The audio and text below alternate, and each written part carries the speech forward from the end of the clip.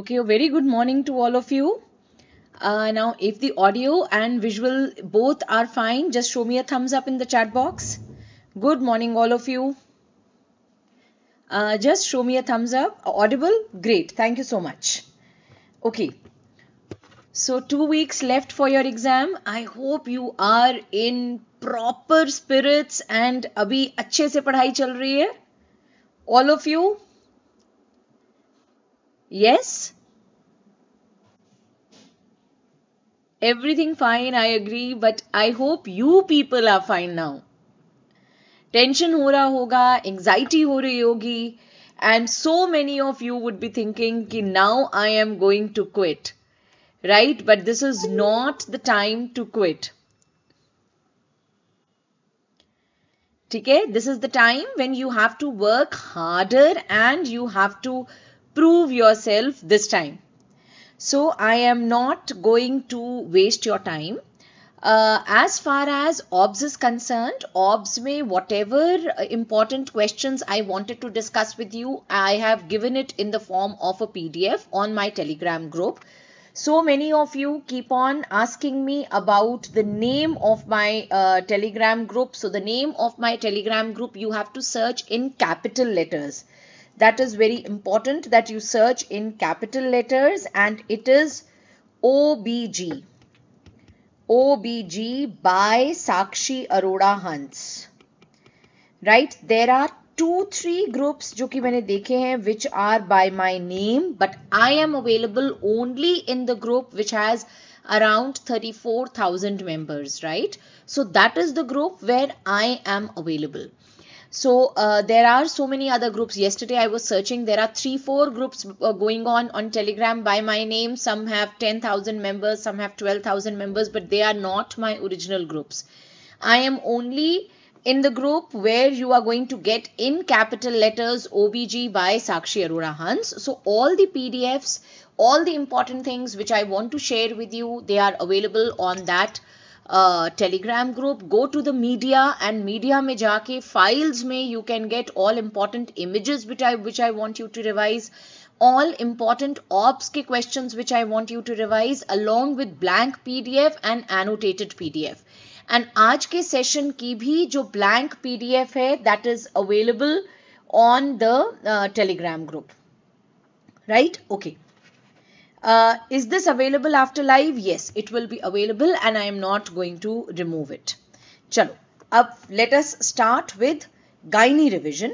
अब gynae में ना जो questions which they have started asking you are based on hormonal status. And this is not the time जब मैं बहुत सारे concepts build करा पाऊँ. Quickly हमें revise करना है.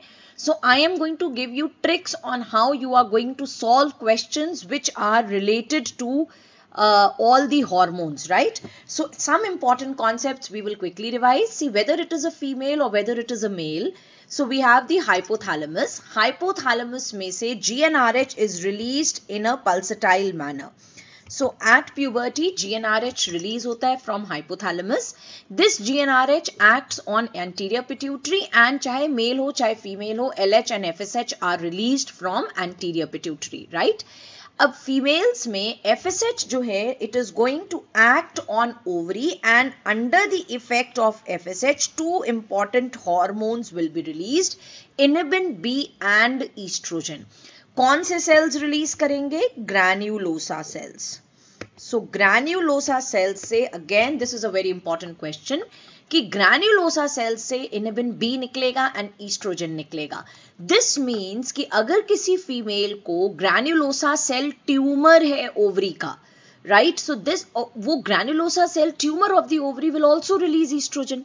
In other words, a granulosa cell tumor of the ovary is a feminizing tumor of the ovary. And if someone asks you what is the tumor marker for granulosa cell tumor, inhibin B, right? Clear to all of you? Now, under the effect of LH, what is going to happen? Number one, LH is responsible for LH surge, and is LH surge से, LH surge is responsible for ovulation. So for ovulation, LH surge is needed, and ovulation पे जितने भी important questions हैं, I have covered in OBS with you, but still I am telling you they ask So when the levels of LH start increasing, that is the point which is called as LH surge. Right? So if someone asks you कि LH surge and ovulation के बीच में how much is the time interval, the best answer for this question is 32 to 36 hours. But if 32 to 36 hours is not given in the options, this is the best, then you are going to mark 24 to 36 hours.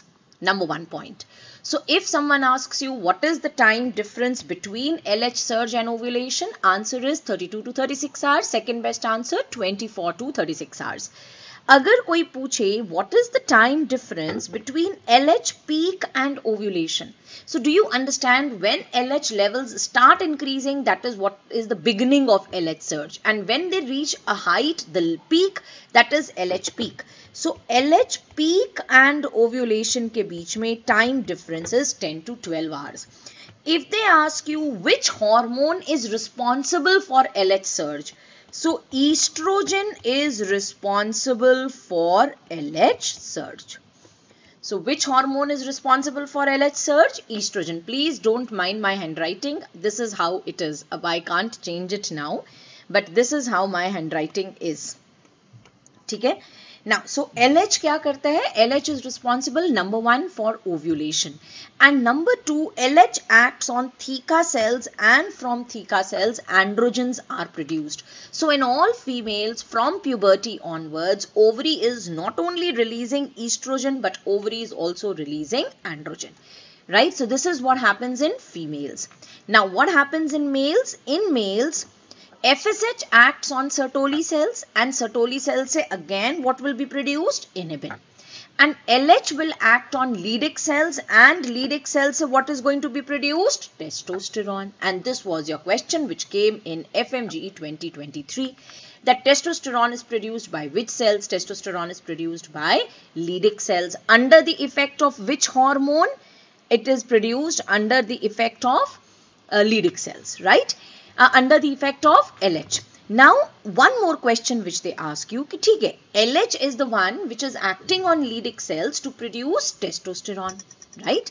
एक question जो वो पूछते हैं, they ask you कि which is the first stimulus? Which is the first stimulus for, first stimulus for theca cells, just 1 second. First stimulus for Leydig cells to produce testosterone. What is happening? First stimulus for Leydig cells to produce testosterone. So what is the first stimulus? First stimulus ka answer is not LH. First stimulus ka answer is HCG. Again, this was a question which was asked in NEET 2023. Have you understood कि males में कैसे आ रहा है, females में how is the hypothalamic pituitary ovarian axis functioning, how is the hypothalamic pituitary testicular action functioning. Coming to next thing, estrogen always has a negative feedback on FSH. And estrogen usually has, ये word usually लिखा है, usually has a negative feedback on LH. Except, what is that except? Except is if estrogen is more than equal to 200 picograms for 48 hours, then it leads to LH surge. That means then it will increase LH. So normally estrogen decreases LH. And every time estrogen decreases FSH. Normally it decreases LH, but only in one condition estrogen will increase LH, that is जब estrogen के levels will be more than 200 picograms for 48 hours, then estrogen increases LH, and that is what is called as LH surge. I hope you will remember this, and that is why I told you which hormone is responsible for LH surge. It is estrogen which is responsible for LH surge. This was something which I told you just now. Have you all understood? Are you all understanding? Just show me a thumbs up if you are understanding.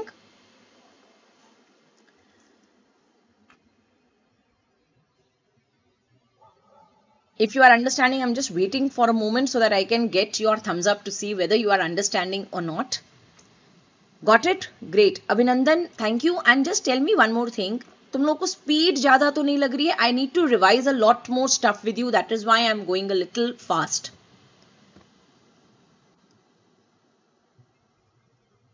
Okay, great. चलो. अब progesterone क्या करता है? Progesterone has a negative feedback on LH and on FSH. जब भी progesterone is in higher concentrations, first stimulus बेटा HCG था. I have made you right. First stimulus was HCG. ठीक, चलो. जब भी प्रोजेस्ट्रॉन हाई कॉन्सेंट्रेशंस में होगा, it will have a negative feedback on LH and FSH. Testosterone always has a negative feedback on LH and FSH. Prolactin has a negative feedback on GnRH. Because prolactin has a negative feedback on GnRH, that is why जब भी prolactin के levels increased होंगे, whenever prolactin levels are increased, you will have decreased LH and decreased FSH. Right? अब इस basis के साथ we are going to do some important conditions जिस पे क्वेश्चंस आते हैं. But before I tell you that, one very important concept which you have to remember, ये जो GnRH होता है, it is, you can make it in labs also. So we are making synthetic GnRH. ये जो synthetic GnRH है, whenever you are giving synthetic GnRH in a pulsatile manner, जब भी आप GnRH को पल्सटाइल मैनर में देते हो, it increases LH, it increases FSH and it increases oestrogen. Right? That is why it is used for management of delayed puberty and it is used in management of कैल्मन syndrome. Right? So, जब भी आप GnRH को pulsatile manner में दोगे, it will increase LH because normally भी body में GnRH is released in a pulsatile manner, and जब भी GnRH को हम पल्सटाइल मैनर में देंगे, वो स्टिमुलेट करेगा पिट्यूटरी को. सो LH FSH बढ़ेगा, and once LH FSH increases, it increases estrogen.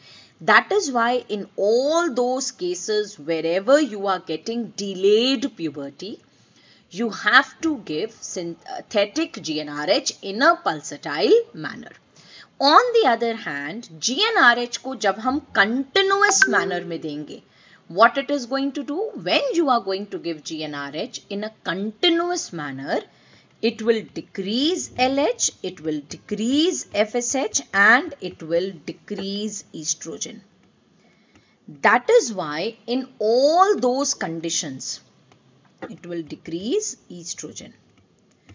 So that is why in all those conditions जहां पर estrogen के levels high होते हैं, so जितनी भी hyper estrogenic conditions होती हैं, in all hyper estrogenic conditions you are going to give GnRH in a continuous manner. For example, precocious puberty. For example, endometriosis. For example, fibroid. So, in सब में endometriosis is a hyperestrogenic condition. Fibroid is a hyperestrogenic condition. Precocious puberty का मतलब ये कि estrogen ज़्यादा था, इसीलिए जल्दी puberty हो गई. Now you will say कि मैम hirsutism में क्यों देंगे GnRH in a continuous manner? That is why I told you here कि LH जो है it acts on theca cells to produce androgens. तो जब भी फीमेल को हिर्सुटिज्म हो रहा है, दैट मीन्स उसकी बॉडी में एंड्रोजेंस ज्यादा है, एंड जब एंड्रोजन ज्यादा है तो हम क्या करेंगे? I want to decrease LH ताकि LH डिक्रीज हो and androgens production decreases. That is why in hirsutism also you are going to use continuous GnRH.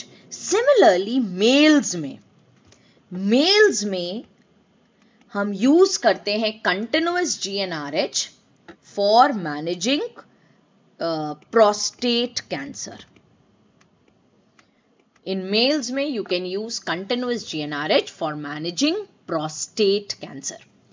Continuous GnRH and synthetic pulsatile GnRH के uses you should be knowing. Clear to all of you? Yes.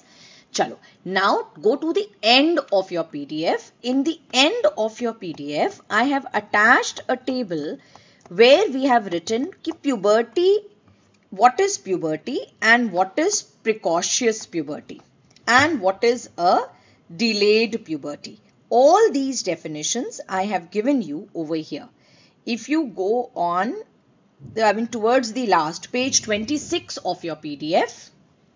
So page 26 of your PDF में I have told you some important points related to puberty. Puberty में you have to remember कि एक normal age क्या होती है puberty की females में 10.5 years. Males में 11.5 years. What is the sequence of puberty in females? Very, very important. The first sign of puberty in females is growth spurt. Right? Do not say breast budding. First sign is always growth spurt. उसके बाद जो first visible sign होता है, that is breast budding या थिलार्की. Then pubic hair appear होते हैं, that is pubarchy. Then आता है peak height velocity and then menarche. So the sequence is growth spurt followed by breast budding, then that is called as thilarch, then pubarch, then peak height velocity and then menarche. So please be very careful over here. Puberty अगर 10.5 years पे start हो रही है तो menarche normally होती है 12.5 years पे. यानी कि there is a difference of 2 years between the onset of puberty and onset of menarche. Right? Males में अगर कोई पूछे what is the first sign of puberty? Testicular enlargement. केवल इतना जानना है. Right? Next you have to know कि for breast development in females, estrogen is needed. For pubic hair and axillary hair development, females maybe for pubic hair and axillary hair, you need androgens. Right? Now, what is precocious puberty? Precocious puberty is if puberty is happening at less than 8 years in a female or less than 9 years in males. Please remember, precocious puberty is more common in females. What is the most common cause of precocious puberty? Idiopathic. And क्या treatment होगा precocious puberty का? Continuous GnRH. Precocious puberty means that when puberty is happening at less than 8 years and उसके 2 साल के बाद menstruation होगा. So what is precocious menstruation? If menstruation happens at less than 10 years. Right? Delayed puberty का क्या मतलब है? Delayed puberty का मतलब है more than 13 years have passed. So 8 years precocious puberty, 13 years delayed puberty. बीच में 10.5 years normally puberty seen in females. Females का याद रखो, males नहीं पूछा जाता. Right? So if puberty doesn't happen by 13 years in females, that is delayed puberty. Delayed puberty is more common in males and the most common cause is constitutional delay. इसके अलावा there is one more reason for delayed puberty and that is Kallmann syndrome. What is the drug of choice? Just now I told you कि चाहे delayed puberty हो या Kallmann syndrome हो, what is the drug of choice? Pulsatile GnRH. Right? This session will be available even after I end the session. Even till 1 year after this, it will be available. I'm not going to remove it. Right? Chalo.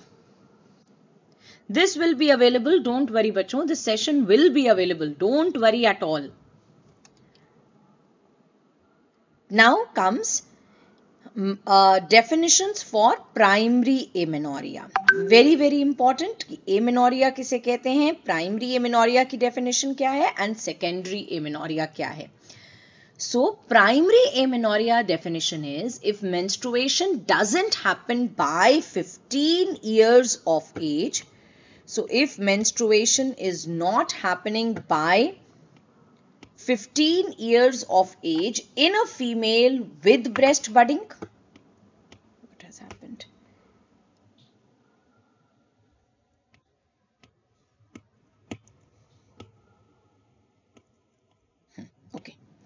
So if menstruation is not happening by 15 years of age in a female with breast budding, or by 13 years of age in absence of breast budding, right? So breast budding nahi present hai by 13 years of age and tab menstruation nahi hua, and by 15 years of age tab nahi hua if breast budding is present.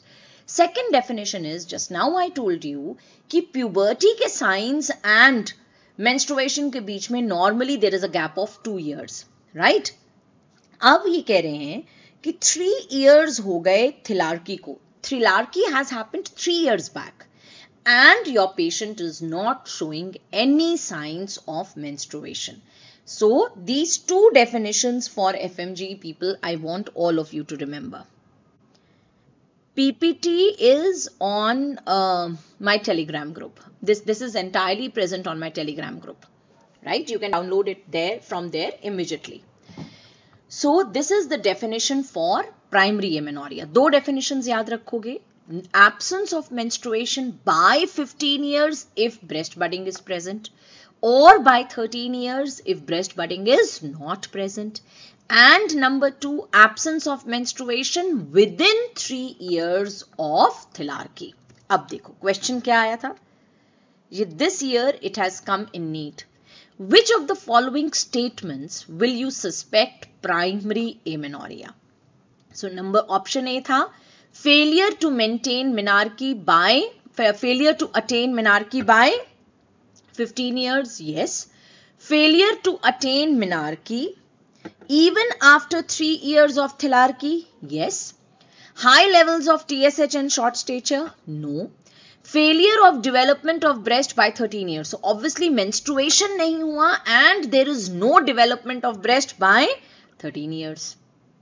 Right? So the answer becomes A, B, C. 3 definitions I want you to remember. 15 years, breast budding, present. 13 years, breast budding, absent.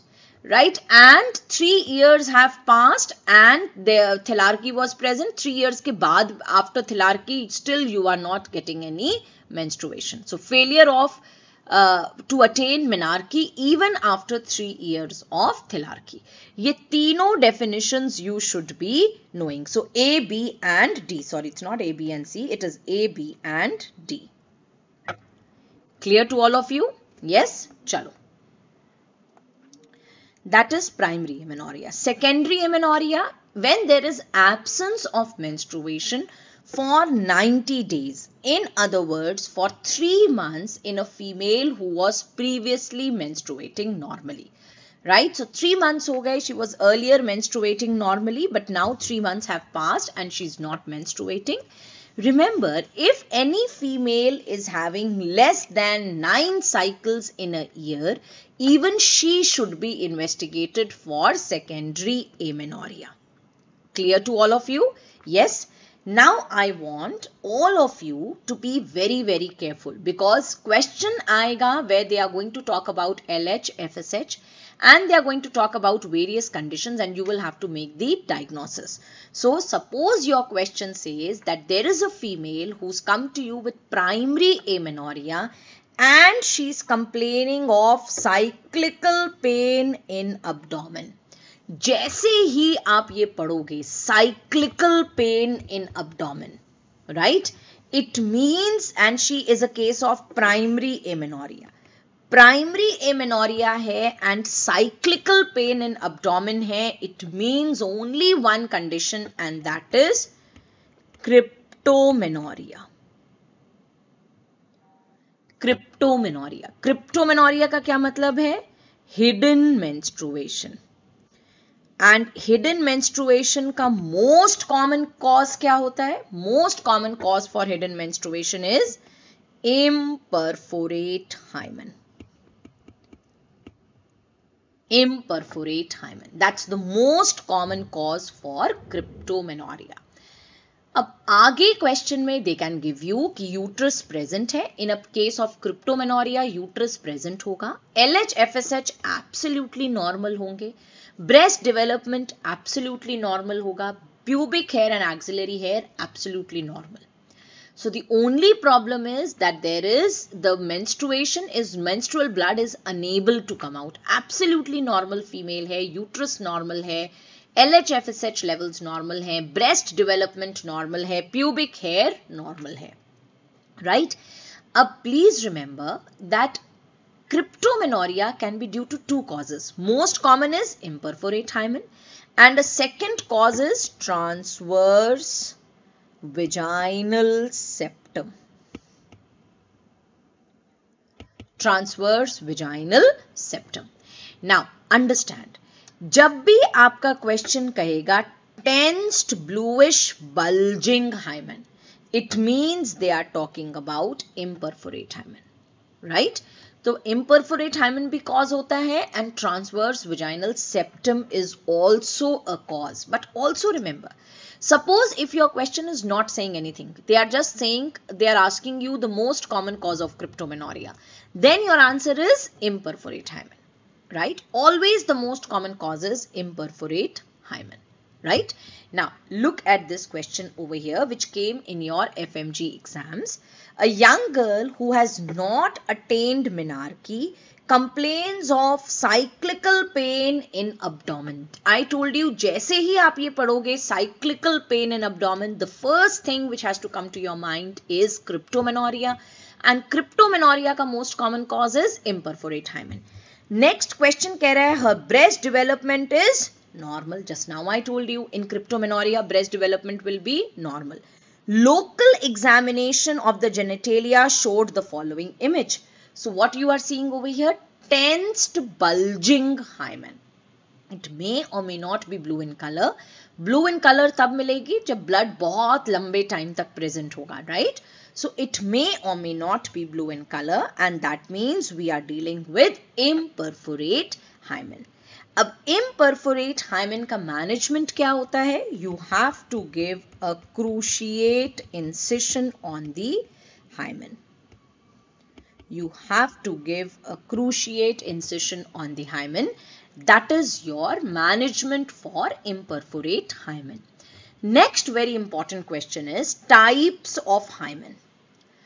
Types of hymen में please see over here, this is how annular hymen या normally ऐसे ही hymen होता है. If you are not getting any opening, there is no opening. Normally hymen में एक opening दिखती है like this. So this is a normal hymen, right? अगर hymen में कोई opening नहीं दिख रही, that means imperforate hymen. अगर आप hymen में ऐसा appearance आ रहा है, that means कि यहाँ पे एक सेप्टा है, हाइमन के बीच में एक सेप्टा है. Can you see, this is a septa in between the hymen. I am erasing so that you can see it properly. This is called as septate hymen. अगर छन्नी की तरह सीव लाइक हाइमन मिलेगा, then it is cribriform hymen. So I want you to remember only three images: imperforate hymen की image, septate hymen की image, and sieve-like hymen, that is cribriform hymen's image. These three images are important for your upcoming exam. Clear to all of you? Yes? चलो. Now अभी हमने क्या पढ़ा था कि uterus was present. Uterus present था and breast was normal, pubic hair was normal, right? अब हम पढ़ रहे हैं कि your question is saying that there is primary amenorrhea, right? Uterus present है but breast absent है and pubic hair absent है. अब जब भी क्वेश्चन में ऐसा आएगा कि uterus is present but breast is absent and pubic hair is absent, you have to see कि क्वेश्चन में LH FSH की वैल्यूज क्या दी हैं.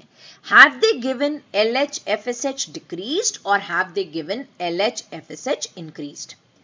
Right? Absent breast and pubic hair में there can be two conditions: LH FSH decreased, LH FSH increased. अगर question कह रहा है LH FSH decreased, then there is only one diagnosis, and that one diagnosis is Kallmann syndrome. Kallmann syndrome. Calvin syndrome is something which is hypothalamic failure. Hypothalamus fail कर जाता है and GnRH release नहीं होता. Obviously जब GnRH release नहीं होगा तो LH भी कम होगा, एफएसएच भी कम होगा. That is why I am telling you, if your question is saying that case is primary amenorrhea, uterus present, LH FSH decreased, you only have to think about one answer and that is Kallmann syndrome.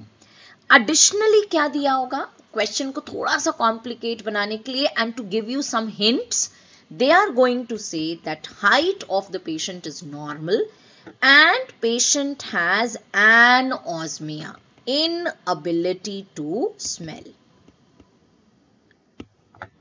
Right? And just now I told you Kallmann syndrome mein there is only one management that you have to give, pulsatile GnRH.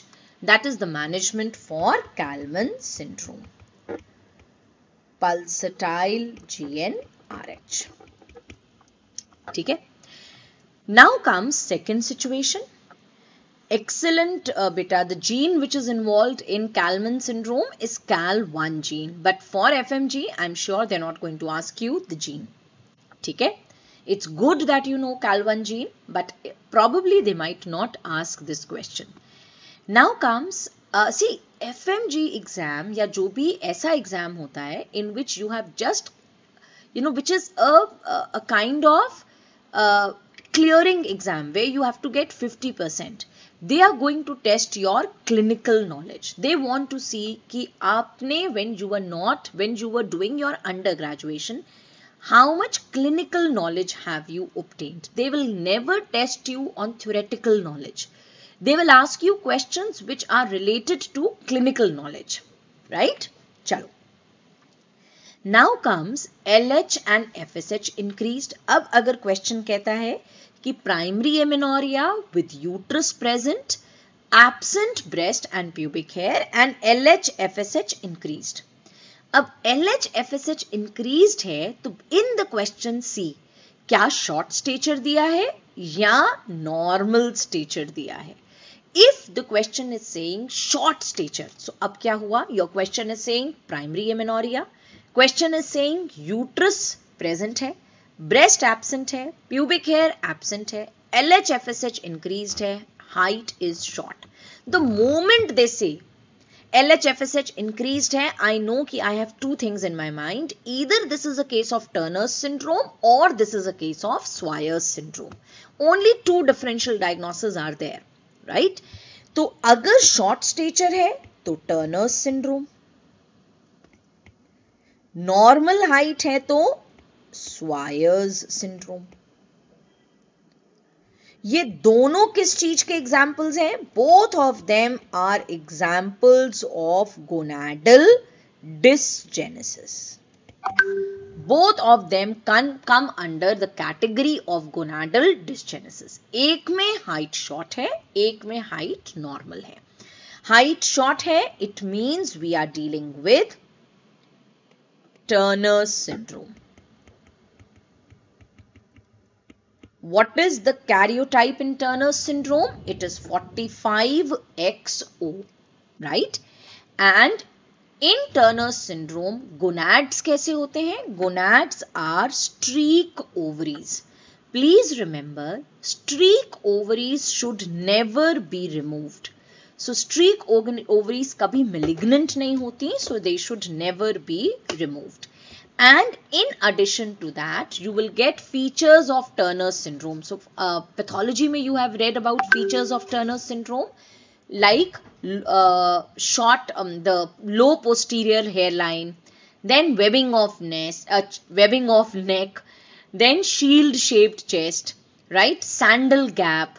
Then so all these features किसमें मिलते हैं? All these features you get in Turner's syndrome. Low posterior hairline, webbing of neck, shield-shaped chest, right? Widely spaced nipples, cubitus valgus. All this we have studied in pathology. So additional features of Turner's syndrome भी हो सकते हैं. So I am repeating. Whenever your question says uterus present, breast absent, pubic hair absent, LH, FSH high and short stature. Diagnosis is Turner syndrome. Whenever they give you the same findings but they say normal stature, it means it is Swyer's syndrome. Right?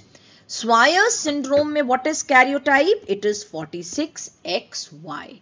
Please remember, whenever Y chromosome is present, Y chromosome के short arm of Y chromosome has SRY gene. Again, very, very important question. Y chromosome has, the short arm of Y chromosome has SRY gene. And whenever Y chromosome is present, gonads will always be testes, right? And ये जो testes होती हैं in Swyer's syndrome, they are undescended testes, right?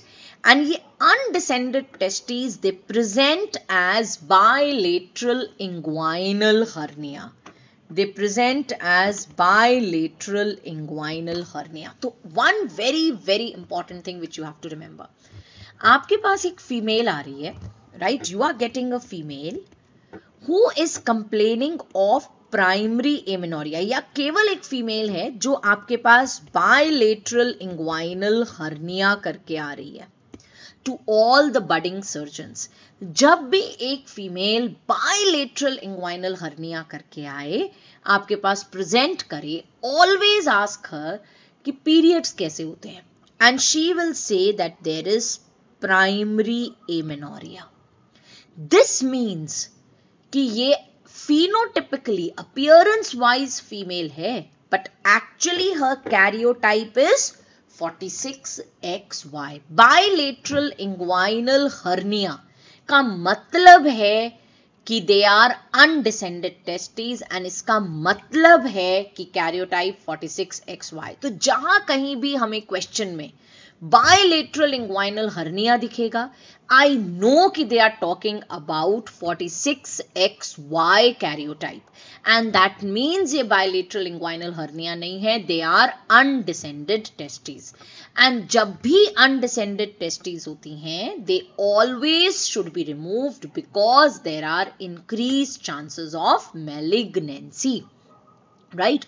तो bilateral inguinal hernia Swyer's syndrome में भी मिलता है and androgen insensitivity syndrome में भी मिलता है. Androgen insensitivity syndrome अभी आ रहा है, right? I will just now tell you कि how does a patient of androgen insensitivity syndrome present to you.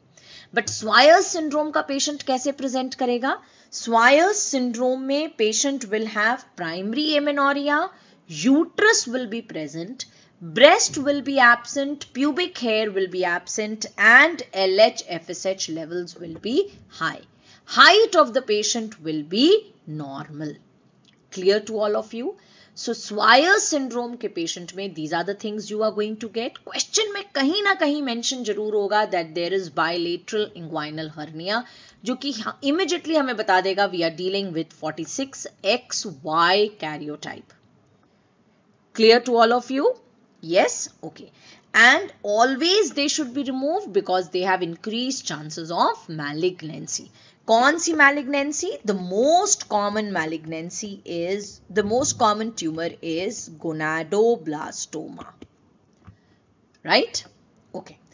अभी तक हम उन प्राइमरी एमेनोरिया के केसेस के बारे में पढ़ रहे थे. तो सबसे पहले we had studied primary amenorrhoea जिसमें यूट्रस प्रेजेंट था and breast and pubic hair normal थे. देन हमने पढ़ा प्राइमरी एमेनोरिया जिसमें यूट्रस प्रेजेंट है but breast and pubic hair absent थे.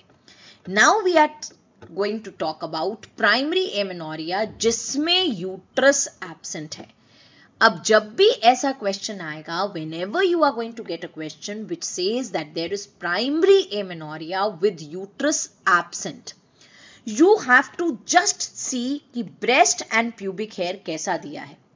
If they are saying both breast and pubic hair are well developed, very very important, दोनों breast and pubic hair are well developed, it means they are talking about Mullerian agenesis.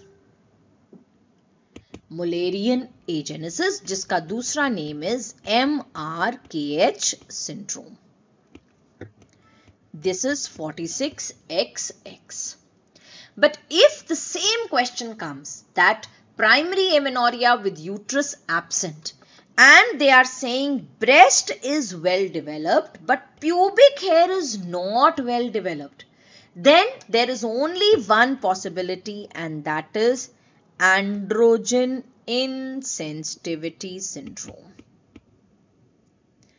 In androgen insensitivity syndrome, they are 46XY. Additionally, question हमें क्या बताएगा? Additionally, question हमें ये बताएगा that they are coming to you with bilateral inguinal hernia, right? They can also say a small blind vagina is present. Same thing they can say over here also, small blind vagina. यहाँ पे renal anomalies. Additional feature is renal anomalies. But diagnosis कैसे बनाएंगे? Diagnosis बनाने के लिए breast and pubic hair. Breast and pubic hair both are well developed in Mullerian agenesis. Breast is well developed and pubic hair is not well developed in androgen insensitivity syndrome. Please remember, इसको कहने का there is another way. They can say breast corresponds to Tanner stage 4 or 5. The moment they say breast corresponds to Tanner stage 4 or 5, इसका मतलब well developed. And pubic hair के लिए they can say Tanner stage 1 or 2. The moment they say Tanner stage 1 or 2, it means it is less developed, right? अब now you are saying, Rajika, we need to rule out Swires. बेटा, Swires में तो uterus present होता है ना? Swires में uterus is present. And ना तो breast होता है ना pubic hair होता है. Androgen insensitivity syndrome में uterus is absent. And breast well developed होगा and pubic hair will not be well developed. Have you understood? तो बहुत easy है दोनों में differentiate करना. Uterus absent है तो it has to be androgen insensitivity syndrome. Uterus present है तो it has to be Swires syndrome. So if your question is saying, I'll make it more simpler for you. If your question says bilateral inguinal hernia plus primary amenorrhea and question कहता है uterus present, it means it is Swires. Question कहता है uterus absent, it means it is androgen insensitivity syndrome. Clear? अब नहीं भूलोगे? Great. Now let us see in your questions, in your exams, what all questions have been asked, right? So, one is this question. Image देखते ही हमें समझ में आ गया that this image is of imperforate hymen. Question क्या कह रहा है? A 16-year-old female visits gynae OPD with complaint of cyclical pain in abdomen. जैसे ही cyclical pain in abdomen आया, I am thinking about imperforate hymen, right? Her general examination shows normal breast, normal pubic hair. Local examination shows bluish bulging hymen. Right? On per rectal examination, uterus is palpable. The most appropriate management. So you all know what is the most appropriate management. Excellent. Cruciate incision on the hymen. Chalo, next question dekhte hain. A mother, this is your FMGE June 2021. So a mother is bringing 18-year-old daughter to OPD who has not attained menarche. 18 years, not attained menarche. FSH normal, LH normal, right? Pubic hair are normal and breast development normal, right? Ultrasound shows absent uterus, blind vagina. अब हमें सोचना है absent uterus में ma'am ने 2 conditions बताई थी, either it has to be Mullerian agenesis या androgen insensitivity syndrome. Then ma'am ने हमें ये भी कहा था कि इन एंड्रोजन इनसेंसिटिविटी सिंड्रोम ब्रेस्ट तो वेल डेवलप्ड होंगे but pubic hair will not be well developed, जबकि इन Mullerian agenesis breast will be well developed and pubic hair will be well developed. So probably this is Mullerian agenesis. आगे उन्होंने दे दिया karyotype 46XX. They have made the question so simple. It means this is Mullerian agenesis. जैसे ही इन्होंने दिया karyotype 46XX, it cannot be Turner's syndrome because it is 45XO. It cannot be androgen insensitivity because it is 46XY. It cannot be Swire's because it is 46XY. Right, so it has to be Mullerian, which is 46XX. Have you understood, all of you? And to confuse you all, हमेशा ऐसे FSH LH देंगे ही देंगे. अब एक चीज और याद रखना. In case of Mullerian agenesis, FSH and LH both are normal. FSH LH both are normal in Mullerian agenesis. Clear to all of you? Yes? चलो. Now coming to secondary amenorrhea. Similar manner में let us see that secondary amenorrhea में how questions are asked and how we are going to come to a diagnosis.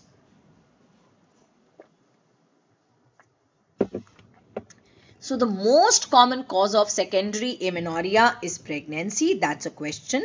That is why the first test which you should do whenever a patient comes to you with secondary amenorrhea is urine pregnancy test. Right? Okay. Now, in case of pregnancy, estrogen levels are high and progesterone levels are high. Because estrogen and progesterone levels are high, estrogen will have a negative feedback on FSH and mostly estrogen का negative feedback होता है FSH पे and mostly progesterone का negative feedback होता है on LH. Although both of them act on both of them, but generally estrogen is said to act on FSH to bring a negative feedback, right? And progesterone is said to act on LH to bring a negative feedback. So obviously estrogen and progesterone high हैं तो LH and FSH both of them will be low in pregnancy. जब भी वो हमें pregnancy बताएंगे तो they are going to tell us कि urine pregnancy test is positive and they are also going to give you some symptoms of pregnancy, right? So then I come to know, okay, I am dealing this secondary amenorrhoea is because of pregnancy. Now a second cause of secondary amenorrhea is कि female has become menopausal at an early age. Right, that is what is called as premature menopause, and premature menopause का एक fancy name होता है, and this is the name which is being used these days, and that is primary ovarian insufficiency. Primary ovarian insufficiency, POI. POI is nothing, it simply means when menopause is happening at less than 40 years. So menopause at less than 40 years. So जब भी menopause happens less than 40 years में, that is premature menopause, and that is, it has got a fancy name which is called as primary ovarian insufficiency. अब primary ovarian insufficiency में या premature menopause में there are no more follicles in the ovary. तो no granulosa cells, no theca cells. No granulosa cells, no theca cells means no estrogen, no progesterone. And if no estrogen, no progesterone, what will happen? The negative feedback on LH and FSH will be gone. So LH and FSH will be high. तो जब भी ये premature menopause की बात होगी, in premature menopause, always the levels of FSH are high, right? And कितने high मिलते हैं? They are more than 45 international units. Clear to all of you? Yes, 40 to 45 international units के से ज़्यादा होता है levels of FSH. So you can write it as 40 to 45. Right? सो जब भी वो ये कहें secondary amenorrhoea with FSH levels high, एक ही कंडीशन होती है, secondary amenorrhoea with increased FSH is seen only in one condition, and that is premature menopause. Is this clear to all of you? The moment you get a question secondary amenorrhea with increased FSH, कुछ और नहीं सोचोगे, you are going to mark the answer as premature menopause. अब एक और condition होती है which can lead to secondary amenorrhea, and that is PCOS. PCOS में क्या होता है? In PCOS there is an ovulation. A female is not ovulating. Because a female is not ovulating, what happens to the levels of progesterone? They will be decreased. And because progesterone is decreased, the negative feedback on LH is gone. So LH levels are high. Estrogen is normal, FSH is normal. So in PCOS, FSH normal होता है but LH levels are high, right?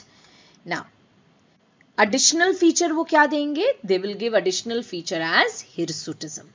So in PCOS, FSH is normal, LH levels are high, right? That is why I told you FSH high है. It means it is menopause, right? FSH और किसी condition में high नहीं होता. PCOS में भी FSH normal रहता है, LH हाई होता है. जो LH is to FSH ratio है वो PCOS में 2:1 या 3:1 हो जाता है, right? Then another condition which can lead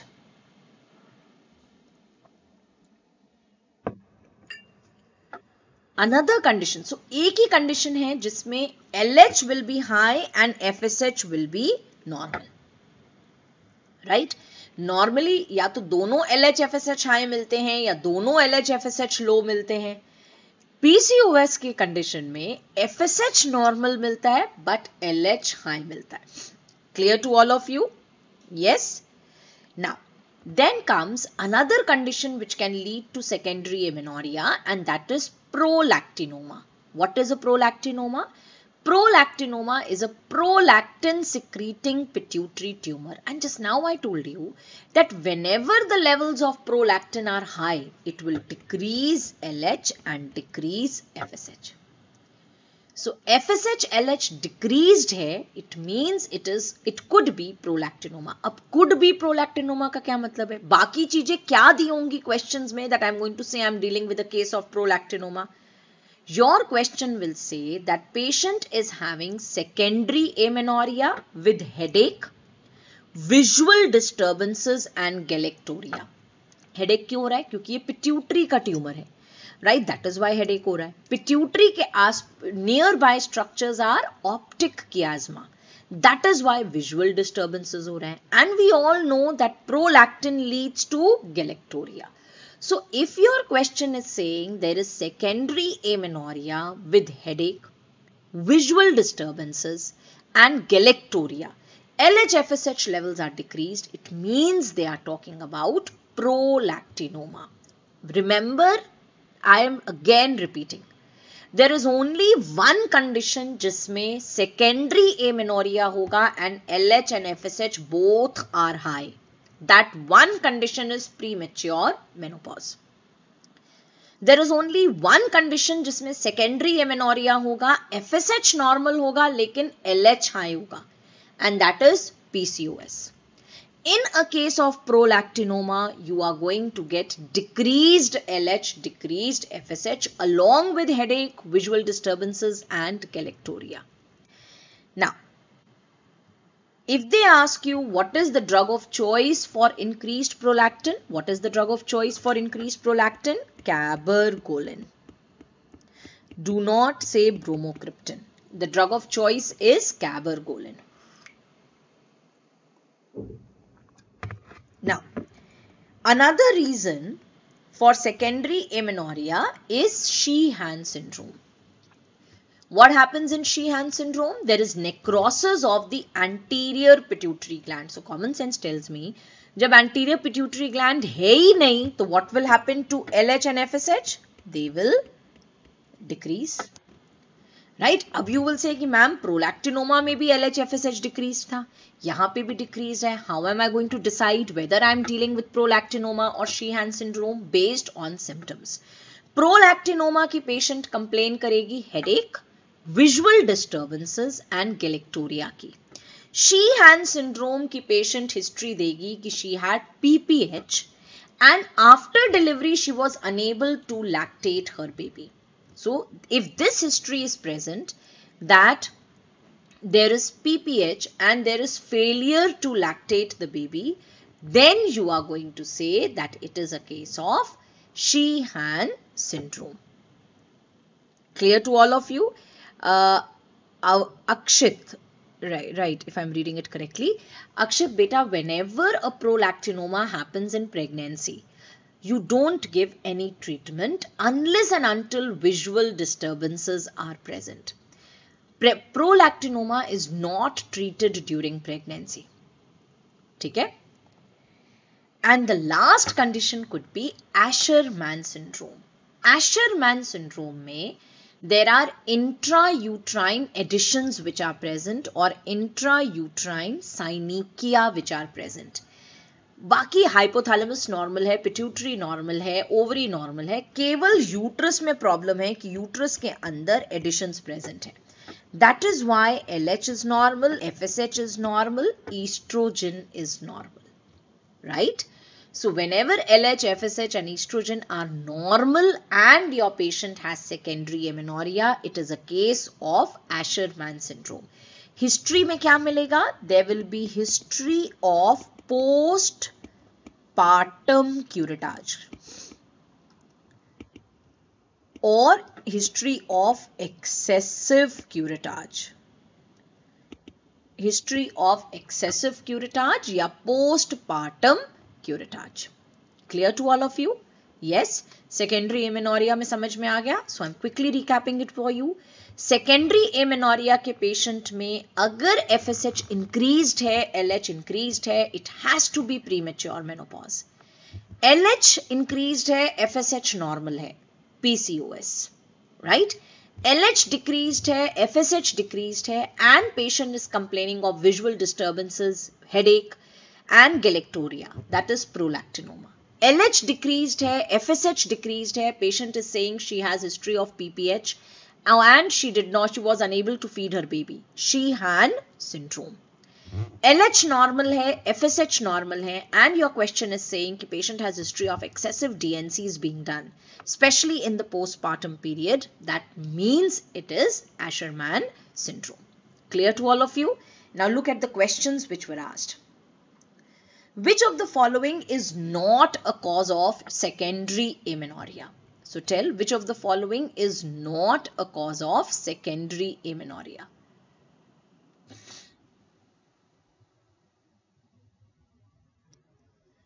A, B, C and D. इसमें both C and D are wrong.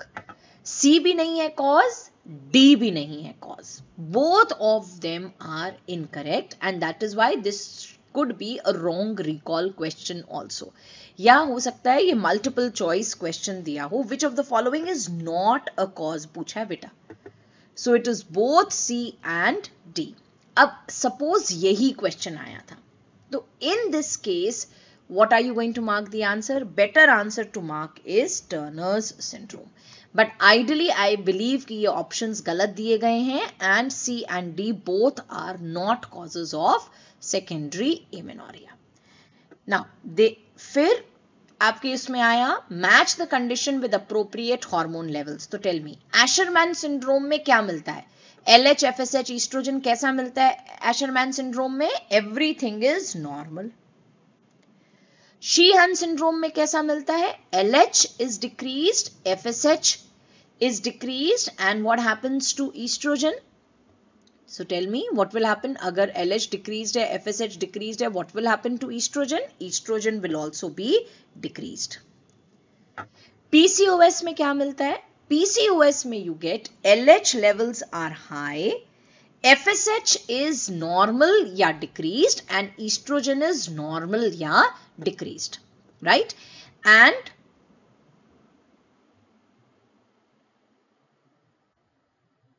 okay, one second. This is here. Normal in this case, okay.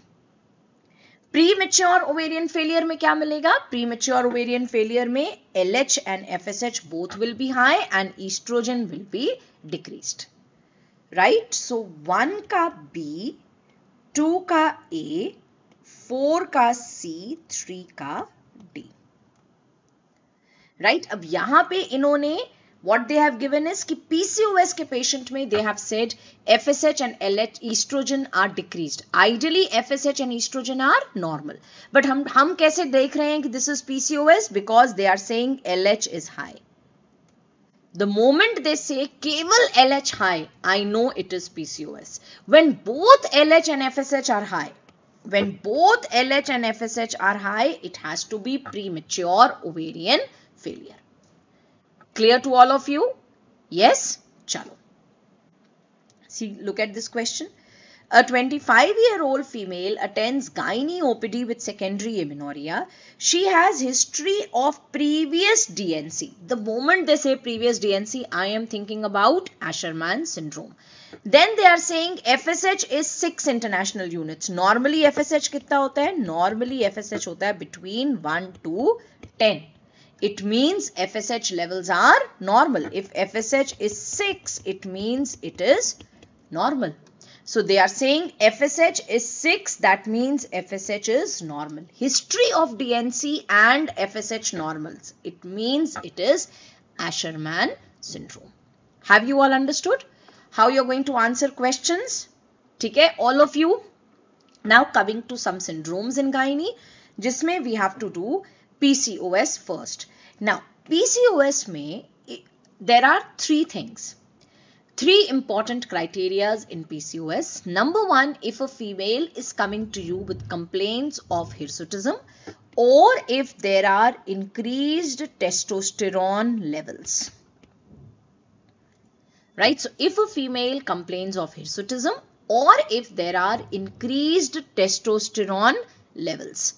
Right? Testosterone levels कितने हो? More than 70 but less than 200. Right? Number 2, female is coming to you with irregular cycles or oligomenorrhea or secondary amenorrhea. Plus ultrasound पे I am getting 12 or more follicles which are 2 to 9 millimeters in size in one or either of the ovary and volume of the ovary is more than equal to 10 cc. Right? So, I am telling you 3 things. Whenever your question says that there is a female who's come to you with hirsutism, number 1, or her androgen levels are high, and they are saying she is complaining of either irregular cycles or oligomenorrhea or secondary amenorrhea, and the question says that on ultrasound you are getting more than equal to 12 follicles 2 to 9 millimeters in size and the volume of the ovary is more than 10 cc. If any 2 of the above 3 are present, this is Rotterdam criteria. This is Rotterdam. Any 2 of the above 3 should be present. And this is what is Rotterdam criteria for diagnosis of PCOS. Right? So Rotterdam कहता है out of these 3, any 2 should be present. Please remember, generally, these follicles are arranged around the periphery of the ovary. Generally, the follicles are arranged around the periphery of the ovary. Generally, follicles are seen around periphery of the ovary, giving it a necklace appearance.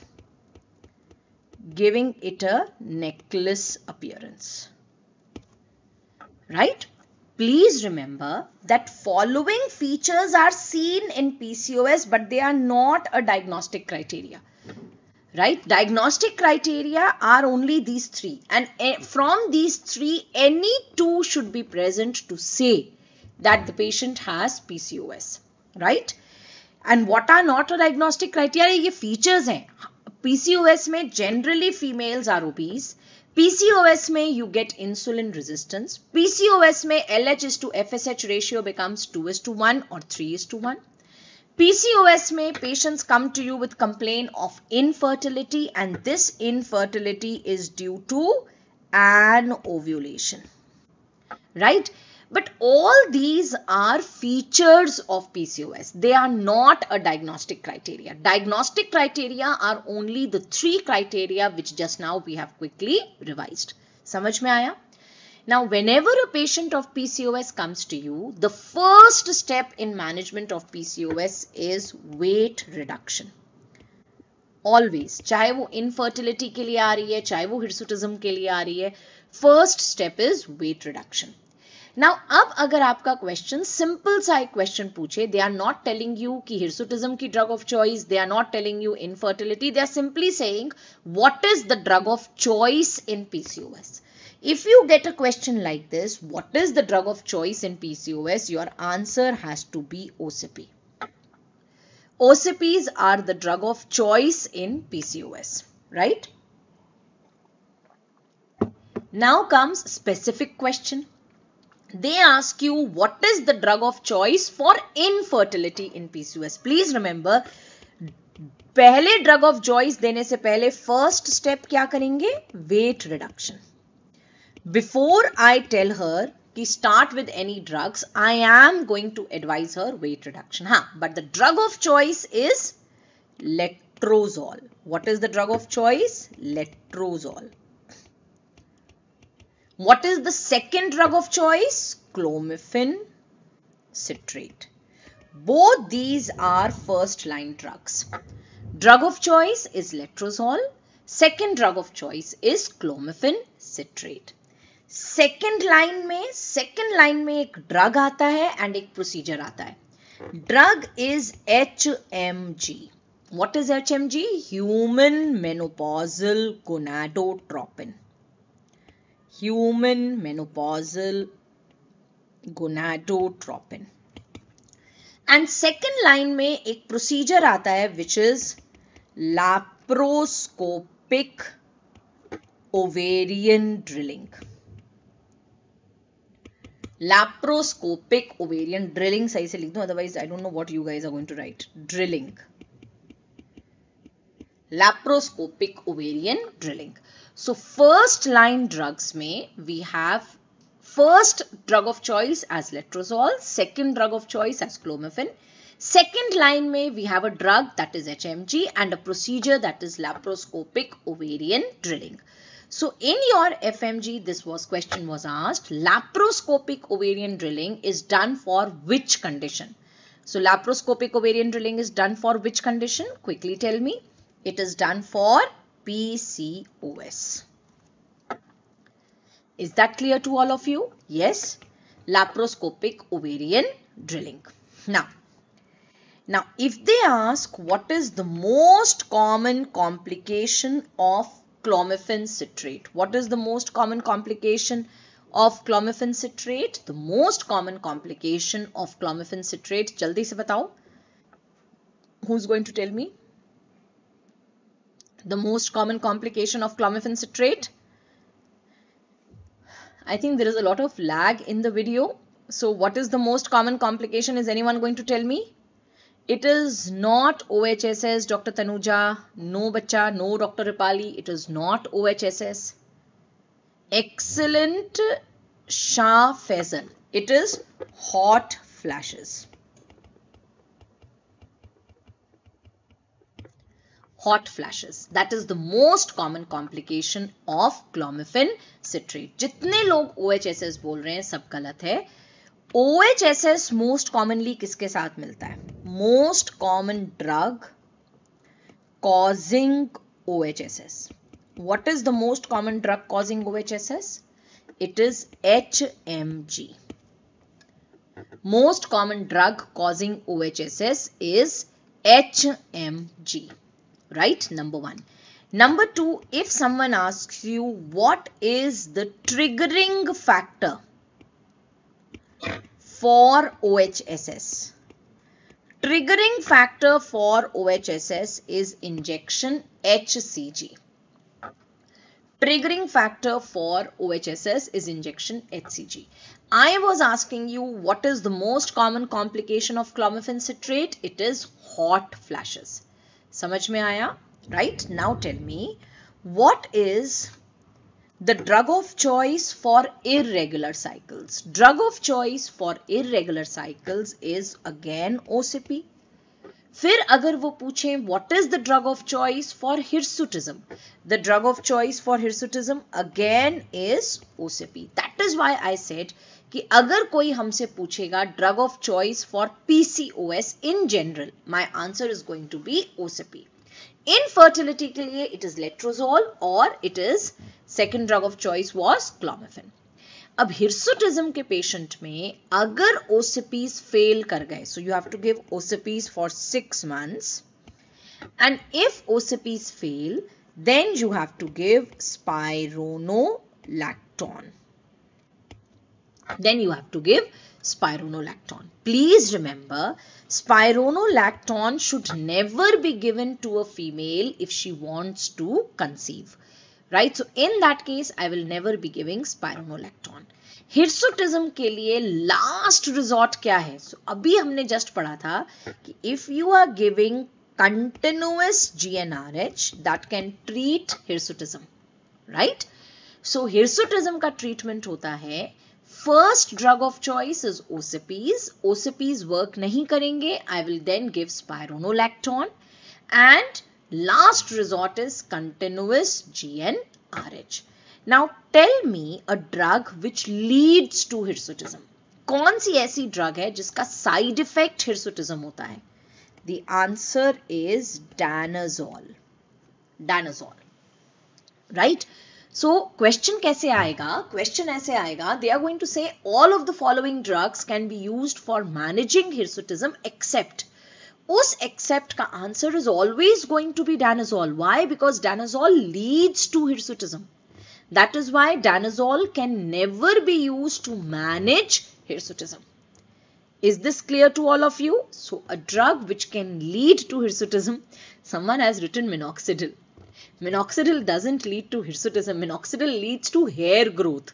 Hirsutism is not hair growth. Hirsutism is growth of hair in male pattern, that is around the lips, around the chin, right? Okay. Now, next. This was again one of your questions which was asked in FMG. जितने questions मैंने इसमें लगाए हैं, all of them are your previous year FMG questions, right? Which of the following is not used to treat PCOD or PCOS? So अभी हमने पढ़ा clomiphene citrate use होता है. Why? In case of infertility. Metformin use होगा PCOS में? Yes, because it is the drug of choice for insulin resistance. OCPs? Yes, it is the drug of choice for hirsutism.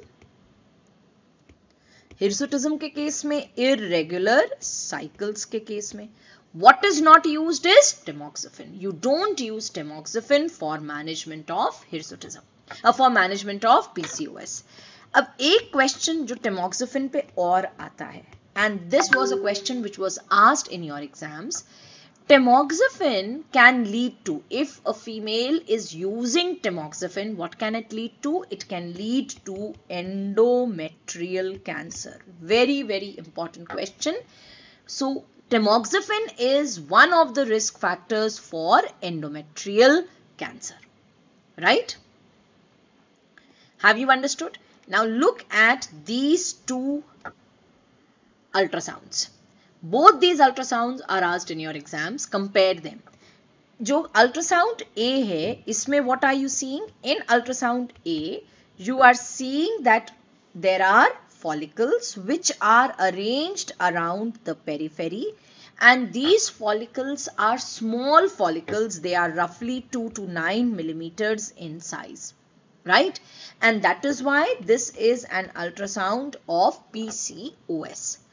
On the other hand, जो हमें ultrasound B दिख रहा है, इसमें I am seeing big follicles. Now, when you are seeing big follicles, it means this is OHSS. OHSS. As I told you, OHSS is because of, most commonly it is because of HMG. Have you understood? And triggering factor क्या होता है OHSS का? Triggering factor for OHSS is injection HCG. Clear to all of you? Yes, bacho? Okay. Now, look over here. This was a question which was asked in FMGE June 2022. A patient with breast cancer treatment with tamoxifen, she now presents with complaints of bleeding per vagina. What is the most likely cause? Tell me. Tamoxifen ka use leads to? So what does the use of tamoxifen lead to? Just now we did. It leads to endometrial cancer, right? So the answer over here is option A. Yes, perfect. Chalo. So I was doing syndromes with you, and सबसे पहला syndrome हमने पढ़ा PCOS. PCOS, what is the other name for PCOS? Steen-Leventhal syndrome, right? Now let us see the next syndrome which you need to know, and that is Asherman syndrome. Asherman syndrome में the problem is that there are intrauterine adhesions plus there is a defective endometrium, right? Now, Shah Faisal, beta OHSS में the management is that you have to, if it is a mild grade OHSS, then in that case you have to advise rest to your patient because उसको pain in abdomen हो रहा होगा, so you are going to give her some analgesics. Vomiting हो रही है तो उसको antiemetics दोगे. And अगर moderate to severe OHSS है तो उस patient को आप admit करोगे because severe OHSS में there are increased chances of DIC also, right? तो OHSS के patient अगर moderate to severe OHSS है, you are going to admit her, you are going to give her IV fluids, you are going to give her heparin so that उसको DIC ना हो, right? So I don't think so they are going to ask you management of OHSS. That should be reserved for NEET PG. ठीक है? Now, if they ask you what is the most common cause for Asherman syndrome, most common cause for Asherman syndrome is excessive curettage. Whenever you are doing excessive curettage, that can lead to Asherman syndrome. Highest risk is when you have done a postpartum curettage. If you have done curettage in the postpartum period. Tell me one infection which can cause Asherman syndrome. So Asherman syndrome can also be because of genital TB. Clear? Now, what is the most common symptom in Asherman syndrome? Please yaad rakhna. Most common symptom is infertility. Right? Infertility. Infertility अगर नहीं दिया है, then secondary amenorrhea, and वो भी नहीं दिया है, then hypomenorrhea. That means decreased bleeding. ठीक? What is the screening test for Asherman syndrome? Screening test for Asherman syndrome is HSG. What does HSG stand for? Hysterosalpingography. What is the investigation of choice in Asherman syndrome? It is hysteroscopy. Because hysteroscopy is diagnostic as well as therapeutic. आप जब hysteroscopy करोगे, साथ के साथ you are going to do adhesiolysis. You will cut the adhesions. So that is why hysteroscopy is the investigation of choice. It is diagnostic plus therapeutic. So you will do hysteroscopic adhesiolysis. Hysteroscopic adhesiolysis. Right? Okay. Then important points which you need to know on HSG. HSG पे बहुत सारे questions आते हैं. So some important points which you need to know on HSG. As I told you, in case of Asherman syndrome, the screening test is HSG. The investigation of choice is hysteroscopy. Asherman syndrome mein I told you FSH is normal, LH is normal, estrogen is normal. Right? चलो HSG पे कहाँ से questions आते हैं? So number 1, HSG is investigation of choice for knowing whether the fallopian tubes are patent or not. Number 1. Number 2 question आता है कि HSG कौन से डे पे करते हैं? It has to be done between day 7 to day 10 of the cycle. HSG is always done between day 7 to day 10 of the cycle. HSG is contraindicated in patients who have pregnancy. Obviously, हम dye नहीं डालेंगे in a patient who has pregnancy. Neither it has to be given to patients who have PID या genital TB, because अगर PID या genital TB है, जब आप dye डालोगे and when the dye is going to come out from the tubes, the infection will spread. So in infections also we are not going to do HSG. That means in PID and genital TB. The instrument which is used for doing HSG is a Leach-Wilkinson cannula. This name you have to know. Leach-Wilkinson. W hai. This is W. Leach-Wilkinson cannula. Right? Leach-Wilkinson cannula. This is how it looks. It will have a funnel-shaped tip with transverse serrations like this. So a funnel shaped tip with transverse serrations, and it will be like this.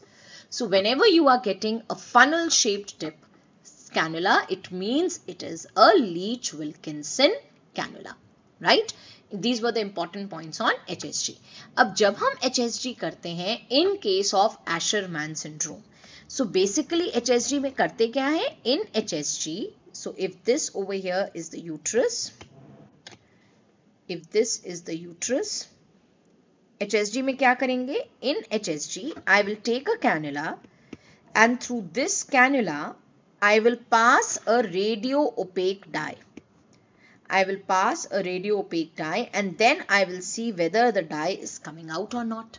Right? That is what you do. And then I do X-rays to see whether the dye has come out or not. Right? This is what you do in HSG. You are passing a radio opaque dye and then you are doing X-rays and you are seeing whether the dye comes out or not. Now, in case of Asherman syndrome, जब आप HSG करोगे, when you are going to do HSG in Asherman syndrome, imagine, अंदर बहुत सारे additions हैं, right? There are additions. अब जहाँ कहीं भी addition होगा, वहाँ पे dye will not go. Right, so the dye is not going to go at those places where additions are present. That is why you are going to get multiple filling defects. These filling defects will be irregular and this will give a moth-eaten appearance. So in Asherman syndrome, in HSGs, you are going to get multiple filling defects which will be irregular and you are going to get a moth-eaten appearance. Now the dye, someone is asking me कि dye कौन सी use करते हैं? You use urographin. Urographin. This is a radio opaque iodinated dye. A radio opaque iodinated dye. Right? So this is the kind of appearance which you are going to get in Asherman syndrome. As you can see, I am getting multiple filling defects and these filling defects are irregular. So this is the picture which you are going to get in Asherman syndrome. And procedure क्या कर रहे हो? This procedure is HSG. Clear? Now, this was a question which was asked. अच्छा चलो उसके बिया. Now, in contrast to this, अगर fibroid होगा या polyp होगा, यूट्रस के अंदर, स्टिल हमें फिलिंग डिफेक्ट मिलेगा, but that filling defect will be a single filling defect and it will be a very smooth filling defect. So if there will be a fibroid or a polyp, then on HSG you are going to get a smooth filling defect, a single smooth filling defect, and that is the HSG of a fibroid or a polyp. Have you understood this? Yes. In your exams, these were the two questions which they had asked. Number one, they had asked, this instrument is used for. So you tell me, this instrument is used for hysterosalpingography. What is this instrument? This instrument is Leach-Wilkinson cannula.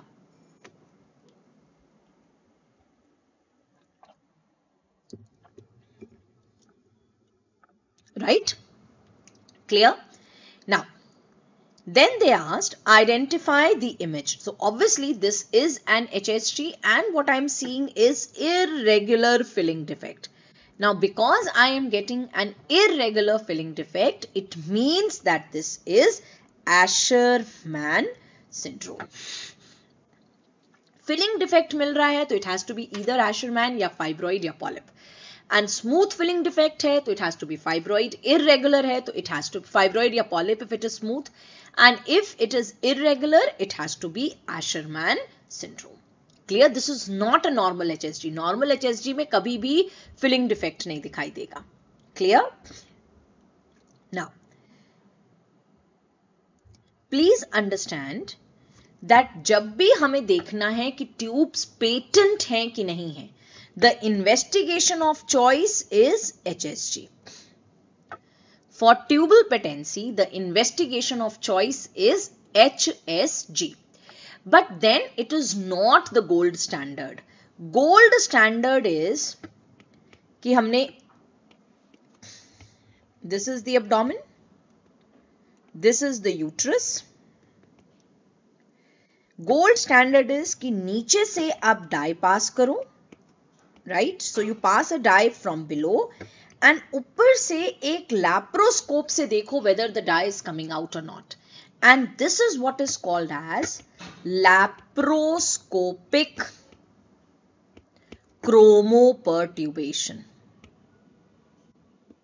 Laparoscopic chromoperturbation, right?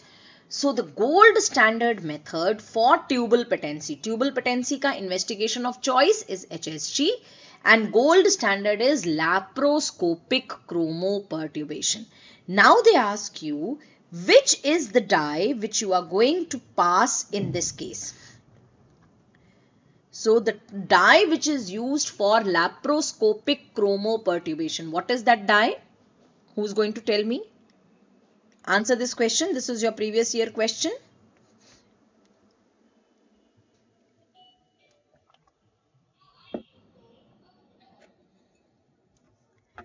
A, B, C or D. A is saline, B is gentian violet, C is carbon dioxide and D is methylene blue.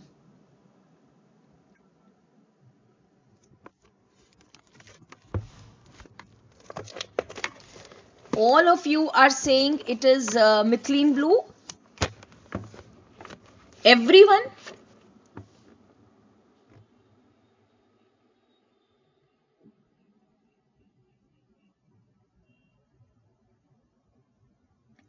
I am not going to answer this question, Abhi, because I am just going to check and tell you. Because all of you are saying methylene blue, so I am going to first check and then I am going to tell you कि laparoscopic chromoperturbation में what is the dye? Yes, it is methylene blue dye. Yes? And if methylene blue is not available, then it is gentian violet. This was the confusion which I had.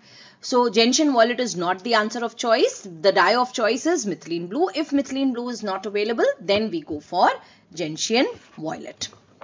Right? So it has to be methylene blue dye. I will still confirm it because I don't know why I am getting this gentian violet always in my mind. So why is gentian violet coming to my mind? I don't know.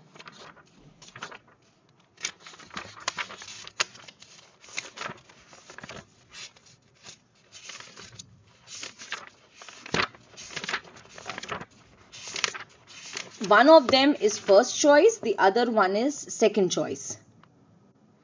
It is methylene blue. Second choice is gentian violet. So the answer is, yes, I got anxiety for 1 minute that I am thinking it is gentian violet and these people are saying it is methylene blue. This happens. Chalo, theek hai. So it is methylene blue. Okay. Now coming to HSG images. Though or HSG images are important. One is where you are seeing that there is a blockage in the tube. Right, so there can be blockages at two places. Number one is when the dye, see this is Leach-Wilkinson cannula, dye has gone here, dye cornual end tak gayi and beyond the cornua the dye hasn't gone. Right, so this is an HSG with a bilateral cornual block. Now, whenever they give you this HSG and they ask you what is the most common cause of this, that the dye has gone only up till the proximal end of the tube. Normally dye should have gone inside the tubes also, but yahan pe I can see that the dye has gone only up till the proximal end of the tube. Beta, this is not uniconnovate uterus. Uniconnovate uterus mein you get a banana shaped uterus and one fallopian tube. Right, that is a uniconnovate uterus. Yahan pe hame kya dikh raha hai? Yahan pe I am seeing that the dye has gone inside the uterus, but dye angle of uterus ke aage nahi gayi. That means this is a case of bilateral cornual block. And if they ask you what is the most common cause of bilateral cornual block, it is physiological spasm. Right, most common pathological cause is genital TB. If they say that what is the next step always, जब भी हमें block मिलेगा, next step will be hysteroscopy and laparoscopy. क्या करोगे? Hysteroscopy and laparoscopy. Most of the times जब आप hysteroscopy and laparoscopy करोगे, तो जो भी ये spasm होगा, that is going to get relieved. If the spasm is not getting relieved and if the block persists, then the management is IVF. So these are all the questions which they ask you when they show you this HSG. Number one, this HSG is showing you bilateral cornual block. Number two, most common cause is physiological spasm. Number three, the most common pathological cause is genital TB. Number four, अगर ऐसा HSG मिल रहा है, what is the next step? Next step is hysteroscopy and laparoscopic chromoperturbation. So अंदर से भी डाल रहे हैं एक wire and ऊपर से we are seeing कि laparoscopy से the dye is coming out or not, and hysteroscopy के साथ साथ हम एक wire भी डालते हैं ताकि जो भी spasm हो that gets relieved. So hysteroscopy and laparoscopy, that is what is going to be in your options, that if there is a bilateral cornual block, what is the next step? Next step is hysteroscopy and laparoscopy. Right? Now, most of the times hysteroscopy and laparoscopy karne mein, the block is going to be relieved. If the block persists, you have to go for IVF. All questions done. Now, look at this over here. Look at this over here. This HSG. Now, what are you seeing in this HSG? In this HSG, I am seeing that through the Leach-Wilkinson cannula, dye has come inside the uterus. It is going in the tubes. But uske baad, I am seeing that the tubes are dilated. Right? And I am seeing that the dye is not coming out. That means this is a bilateral distal block. Right? And जब भी bilateral distal block होगा and they ask you what is the next step हमेशा यही रहेगा. Next step always is hysteroscopy and laparoscopy.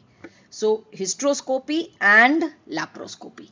And जब भी bilateral distal block severe होगा, management is IVF. Severe कब कहते हैं? जब इस तरीके की appearance मिले. This is hydrosalpinx.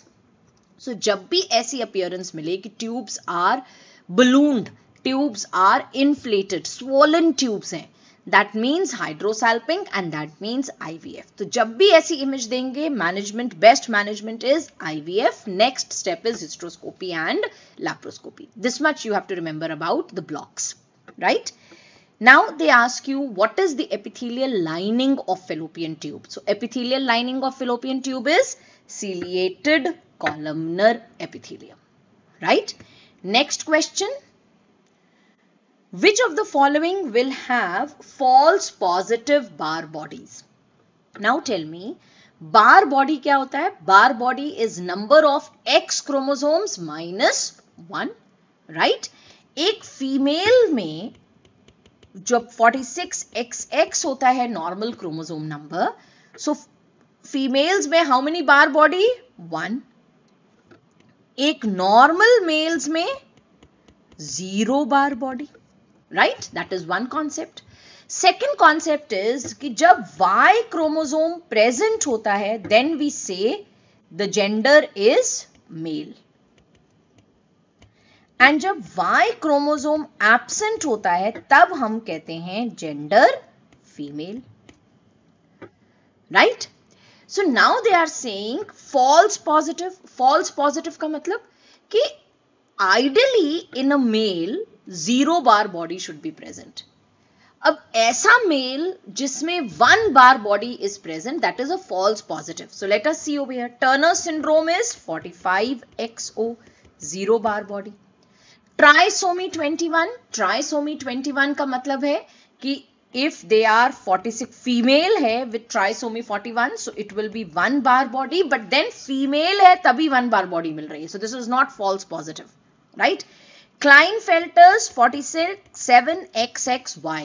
अब यहां पे देखो, Klinefelter's में please understand Y chromosome present है. Y chromosome present means I am taking this as a case of male, and because they have 47XXY, 2 X chromosomes हैं तो बार बॉडी कितनी होगी? 1. आइडियली एक मेल में कोई बार बॉडी नहीं होनी चाहिए. यहां पे you are getting false positive bar body. जैसे ही हम 1 बार बॉडी देखेंगे I will say this is a female, but actually they are not females, they are 47XXY, and जब Y क्रोमोसोम प्रेजेंट होता है they are males. Please understand this very well. हमेशा male and female is decided by weather Y chromosome is present और Y chromosome is absent. Y chromosome present mail, Y chromosome absent female, right? Bar body is not a very good method for sex determination. Why? I'll tell you this reason abhi. In a normal female 1 bar body is present, in a normal male 0 bar body is present. Clear to all of you, right? Ab imagine Klinefelter's syndrome.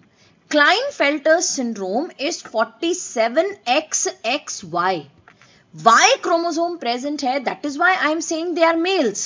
लेकिन ये ऐसा mail है जिसमें 1 बार body is present. Are you understanding this? So this is false positive. जब भी positive आ रहा है बार body, it means it should be a female, and जब भी नेगेटिव आ रहा है it means it should be a mail, right?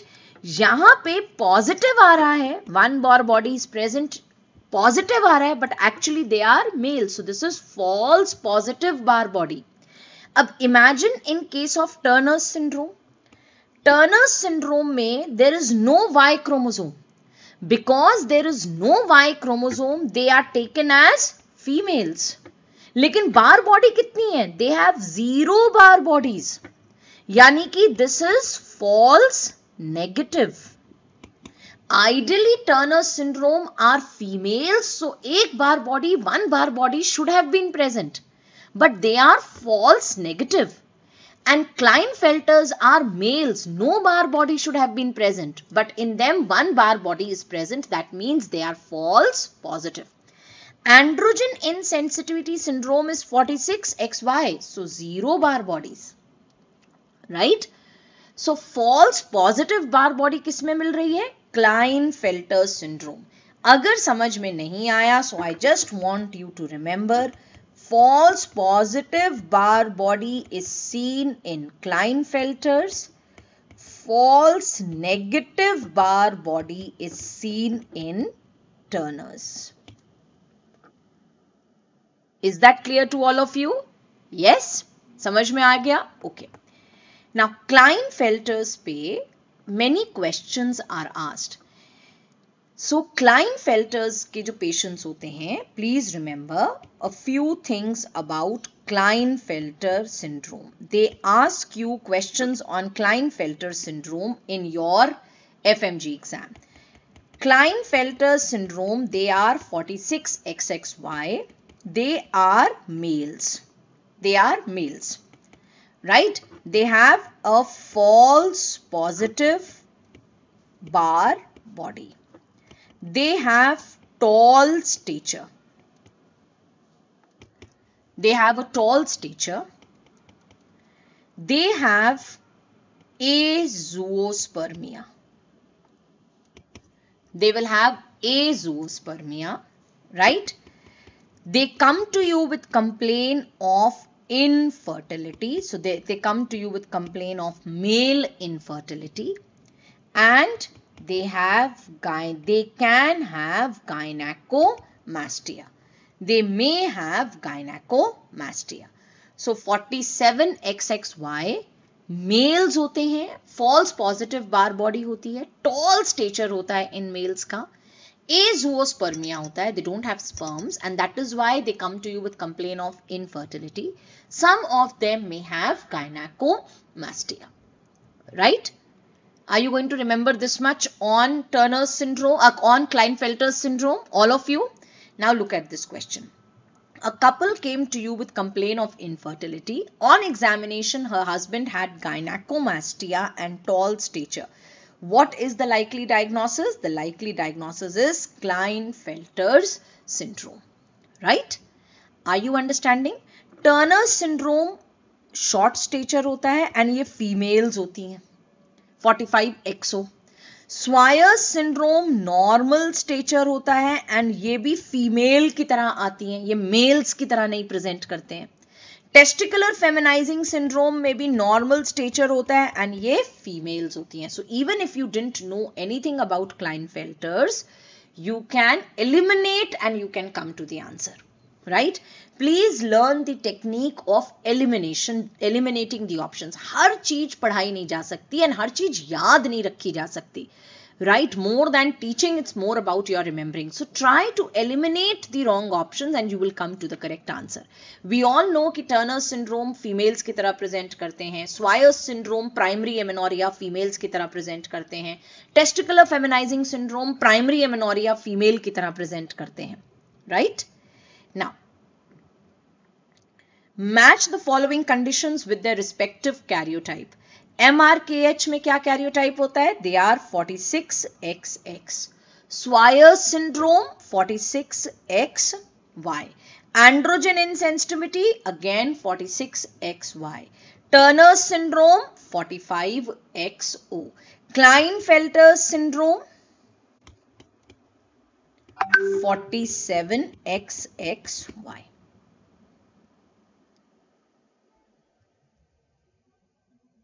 Clear? Chalo. Now, coming to infertility. So, females में infertility का one of the reason is anovulation and that is the most common reason.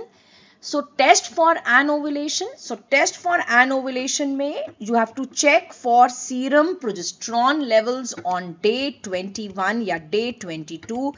This is the easiest and the best test. Best test to know whether a female is ovulating or not is serum progesterone levels, which you have to do on day 21 or day 22. Then you can also go for cervical mucus study, vaginal epithelial study, endometrial biopsy and basal body temperature and follicular monitoring. Follicular monitoring is done between day 7 to day,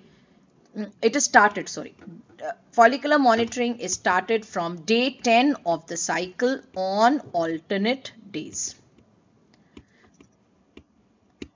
On alternate days. बाकी जितने भी ये test हैं, all of them are done on day 21 या day 22 of the cycle, right?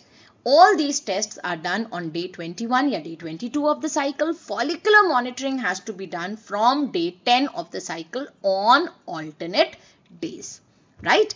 अब follicles में बड़े सारे follicles होते हैं, right? So it can be a preantral follicle, antral follicle, then it can be a Graafian follicle.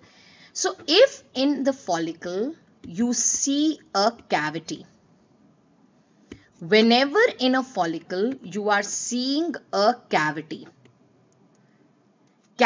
present hai, तो it means it is antral cavity, and that means it is antral follicle.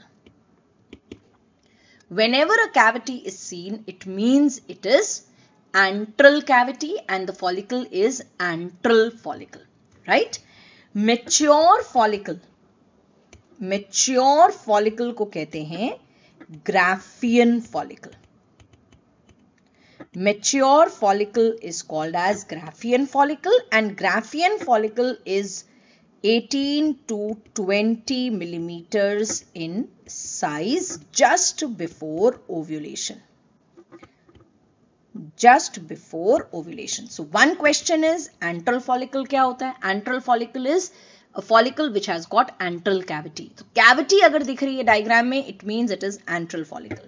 Second question is कि Graafian follicle का what is the size just before ovulation? So the size just before ovulation is 18 to 20 millimeters, right? Then what is the drug of choice for an ovulation? Now अगर PCOS में question आता what is the drug of choice, then the answer was letrozole. But अगर question simply आ रहा है what is the drug of choice for an ovulation, they are not talking about PCOS, then the answer is clomiphene citrate.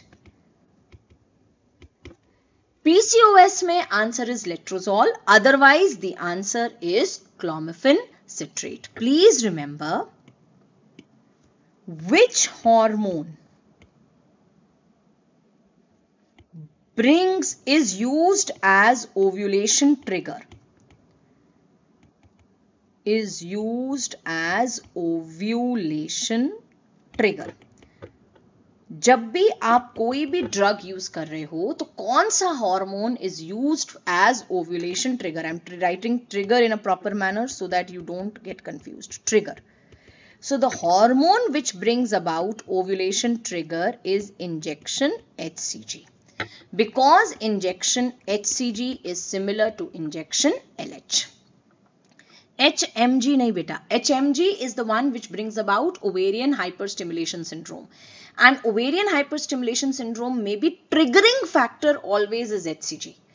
जब भी ovulation trigger होना है या OHSS को trigger होना है, ओव्यूलेशन ट्रिगर पूछे तब भी इंजेक्शन HCG, OHSS में ट्रिगर पूछे तब भी इंजेक्शन HCG. ड्रग पूछे कि which leads to OHSS, it is injection HMG, but triggering point always is injection HCG. Clear to all of you? Yes. So tests for an ovulation में you have to remember the name of these tests. The best test is serum progesterone levels, right, जिसको हम day 21 या day 22 पे करते हैं of the cycle. The other tests are cervical mucus, then vaginal epithelial, endometrial biopsy, वो भी day 21 day 22 पे. Then follicular monitoring is done from day 10. Follicular monitoring में अगर आपको कैविटी दिख रही है फॉलिकल के अंदर, that means you are looking at enteral follicle.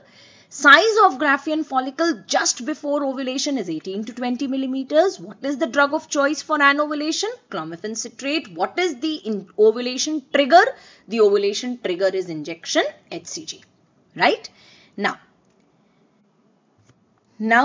then come what are the tests for ovarian reserve? What do you mean by tests for ovarian reserve? These are the tests which tell you whether follicles are present in the ovary or not.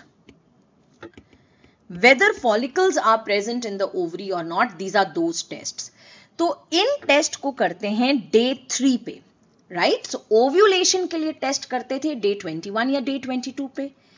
Then HSG करते थे on day 7 to day 10, and test for ovarian reserve are done on day 3.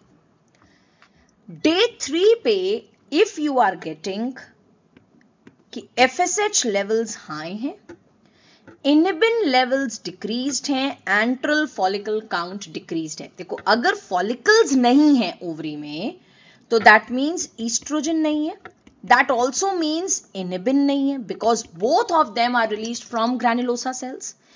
And inhibin या oestrogen नहीं है तो the negative feedback on FSH is gone, so FSH will be increased. This is very similar to premature menopause. Follicles नहीं है इसका मतलब patient is having premature menopause, and I told you जब भी FSH लेवल्स हाई हैं it means premature menopause.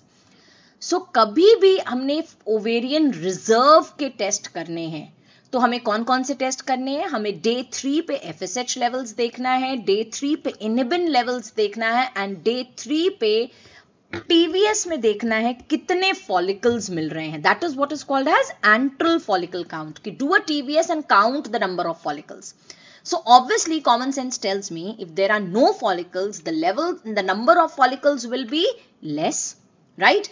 Because the number of follicles will be less, so there will be less estrogen, less inhibin, and so the levels of FSH will increase, right? And I will make a diagnosis of premature menopause. But all these tests have to be done on day 3. So that is why they are not the best test. Best test is anti-Mullerian hormone, AMH. Why is AMH the best test? Because it can be done on any day. And AMH is secreted from puberty onwards by the granulosa cells of the small antral and preantral follicles. तो जितने भी granulosa cells होते हैं puberty के बाद from the antral and preantral follicles they also secrete AMH. So in case of decreased ovarian reserve, AMH levels will be decreased, right? Normally AMH levels are between 1 to 3 or 1 to 3.5. If they become less than 1, then that means borderline. If it becomes less than 0.5, that means premature menopause या POI, right? So AMH is the best test for ovarian reserve. And the question which they had asked you, which of the following best measures ovarian reserve? So which of the following best measures ovarian reserve? Anti-Mullerian hormone. अब बताओ मुझे, suppose एक female है जिसमें follicles ही नहीं है, premature menopause है, right? उसको अगर हमें प्रेग्नेंट बनाना है तो what can I do? In this case I can use donor egg and I can do an IVF with the donor egg. That is the only way in which I can make her have her baby, right? So her husband's sperm and a donor egg, and then I do IVF. Clear to all of you? Yes? Then comes semen analysis. Now, before we talk about semen analysis, please remember, जब भी एक infertile couple आता है, in all infertile couples, for couples who are complaining of infertility, you have to do 3 basic investigations. 3 tests you have to do in them. What are those 3 tests? Number 1, you have to do serum progesterone levels on day 21 या day 22, because you will come to know whether the female is ovulating or not. Then you have to do HSG for tubal patency. I want to see कि उसकी tubes patent हैं कि नहीं है. And number 3, I have to do husband में semen analysis. These are the 3 basic investigations which you have to do whenever a couple is coming to you with infertility. These 3 things. Tubal patency, HSG कब करेंगे? Between day 7 to day 10. Right? Now, when should you start testing for infertility? When, if female is less than 35 years and there is 1 year of unprotected intercourse. After 1 year of unprotected intercourse.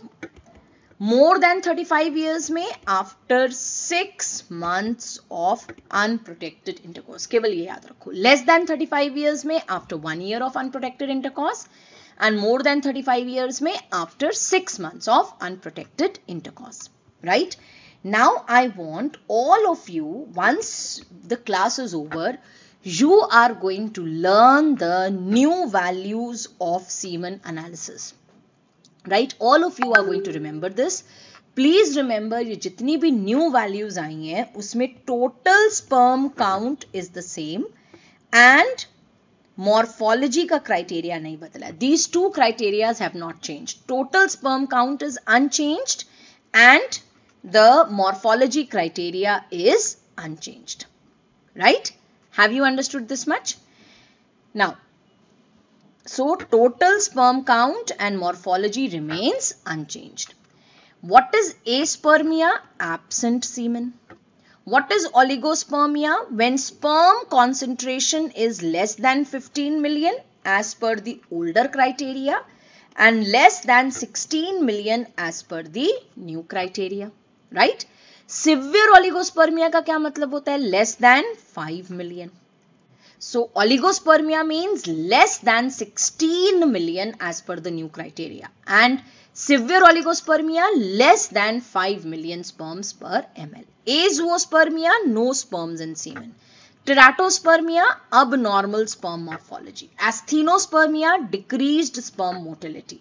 Necrozoospermia, increased non-viable sperms. What is the most important parameter in semen analysis? Sperm morphology is the most important, followed by motility, followed by concentration. If on semen analysis you are getting azoospermia and they ask you what is the next step is repeat semen analysis after 1 month. And if still the report is saying azoospermia, then what is the next step? Then you have to do FSH. So if you are getting azoospermia and they ask you what is the next step is you have to repeat semen analysis after 1 month.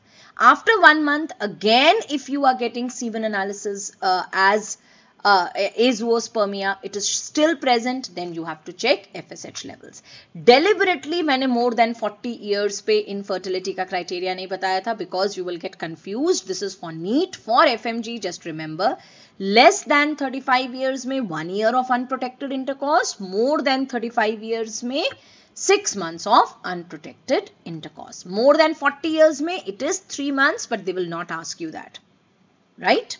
चलो. So this is what you have to remember on infertility. Now coming to some case diagnosis. So this is a question which came to you, that a patient has come to you with dysmenorrhea and dyspareunia. Please remember, जब भी आपके पास ये word आए dyspareunia, right, dysmenorrhea के साथ, every time the moment you get dysmenorrhea and dyspareunia together, it has to be endometriosis and nothing else. Dysmenorrhea and dyspareunia means that they are talking about endometriosis. Endometriosis में along with dysmenorrhea and dyspareunia you get infertility and adnexal mass. इन चारों में से कोई भी symptoms मिलेंगे, but dyspareunia और किसी condition में नहीं मिलता. डिस्मेनोरिया फाइब्रॉइड में भी मिल सकता है, डिस्मेनोरिया एडिनोमायोसिस में भी मिल सकता है. Dysmenorrhea and dyspareunia, only one condition, and that is endometriosis. Are you understanding this? Yes. Now, if they ask you what is the most common symptom in endometriosis, most common symptom is dysmenorrhea. And ये कैसा dysmenorrhea होता है? This is secondary dysmenorrhea. What are the per-vaginal findings? Very, very important in case of endometriosis. In case of endometriosis, ये दो terms मिलते हैं. Fixed retroverted uterus. कभी भी question में कहें fixed retroverted uterus, it means endometriosis, right? Adnexa में you will get bilateral adnexal mass. What is this bilateral adnexal mass? These are the chocolate cysts which you will feel. So on per vaginal examination, fixed retroverted uterus, and in the adnexa you will get bilateral adnexal masses. एक question ये पूछते हैं that there is a female who is coming to you, suppose इसी में ये पूछें, and they ask you what is the next step. Right? They ask you that a female has come to you with dysmenorrhea and dyspareunia. What is the next step? Please do not say that the next step is laparoscopy, although the investigation of choice is laparoscopy. But next step is TVS. खुद imagine करो कि आप किसी doctor के पास गए हो with complaint of dysmenorrhea, pain during menstruation, and doctor आपसे कहे कि मैं कल लैप्रोस्कोपी करूंगा. Are you going to be satisfied with such a doctor? No. You will say पहले अल्ट्रासाउंड तो करा लो and then get a laparoscopy done. Same thing. So whenever a patient comes to you with dysmenorrhea, even if in your mind you know that it is a case of endometriosis, the next step is never laparoscopy. Next step is TVS. On TVS, what you may see? You may see a chocolate cyst. Chocolate cyst को describe करते हैं as a cyst with homogeneous internal echoes. इसका description ये होता है, on ultrasound ये लिख कर आएगा that a cyst with homogeneous internal echoes was seen, and that means it is chocolate cyst. The investigation of choice is laparoscopy. On laparoscopy, you can get a gunshot appearance, you can get a powder burn appearance, you can get chocolate cyst, or you may see nodules. These nodules can be red in color if it is a fresh lesion, or new lesions may. Newer lesions will be red in color, old lesions will be bluish black in color. जितने भी new lesions हैं, they will be new and they will be red in color, old lesions will be black in color, right? So endometriosis में you have to remember, patient comes to you with dysmenorrhea and dyspareunia. They can be infertility, adnexal mass, right? On the first investigation always is TVS. On TVS, you can see a chocolate cyst with internal homogeneous internal echoes. On per vaginal examination, you are going to get a fixed retroverted uterus, and you may feel a bilateral adnexal mass, right? Now the question is, what is the best management to prevent recurrence in endometrial cysts? So recurrence को prevent करने के लिए best is cystectomy, and that is how you manage a chocolate cyst. Chocolate cyst, if it is more than 5 centimeters, it has to be managed by a laparoscopic cystectomy, right? What are the symptoms seen in endometriosis? Symptoms seen in endometriosis are dysmenorrhea and infertility. Please remember, menorrhagia is rare. तो कभी भी हम rare symptoms नहीं बताते हैं. Menorrhagia is not that common in endometriosis. So what are the symptoms? Dysmenorrhea and unexplained infertility. So answer becomes option D, that is 2 and 4. Right? Menorrhagia कम मिलता है बच्चों. Menorrhagia क्यों? Why? क्योंकि ये जो endometriotic implants हैं, where are they present? They are present outside the uterus. And because they are present outside the uterus, that is why you don't get menorrhagia so common. What is common symptoms which you are getting here? Dysmenorrhea and unexplained infertility. So over here, the answer should be 2 and 4. Clear to all of you? Yes? Now, ये तो होता है endometriosis में जो endometrium है, that is present outside the uterus. Endometrium is present outside the uterus. Most common site is ovary. Second most common site is pouch of Douglas, right? Now, if endometrium is present inside the myometrium, what is that called as? Adenomyosis. That is called as adenomyosis. Adenomyosis is more common in multiparous females who are more than 40 years. Adenomyosis में, because endometrium is present inside the myometrium, yes, you are going to get menorrhagia and you are going to get dysmenorrhea. तो जब dysmenorrhea के साथ menorrhagia होता है, I am not thinking about endometriosis. Endometriosis में patients do not come to you with menorrhagia. Endometriosis में pain के साथ आएंगे, menorrhagia नहीं होता. अगर menorrhagia and dysmenorrhea है, that means the diagnosis is adenomyosis and not endometriosis. Are you all understanding, bacha? Yes? Okay. So on per vaginal examination, in adenomyosis, uterus is symmetrically enlarged. Very, very important.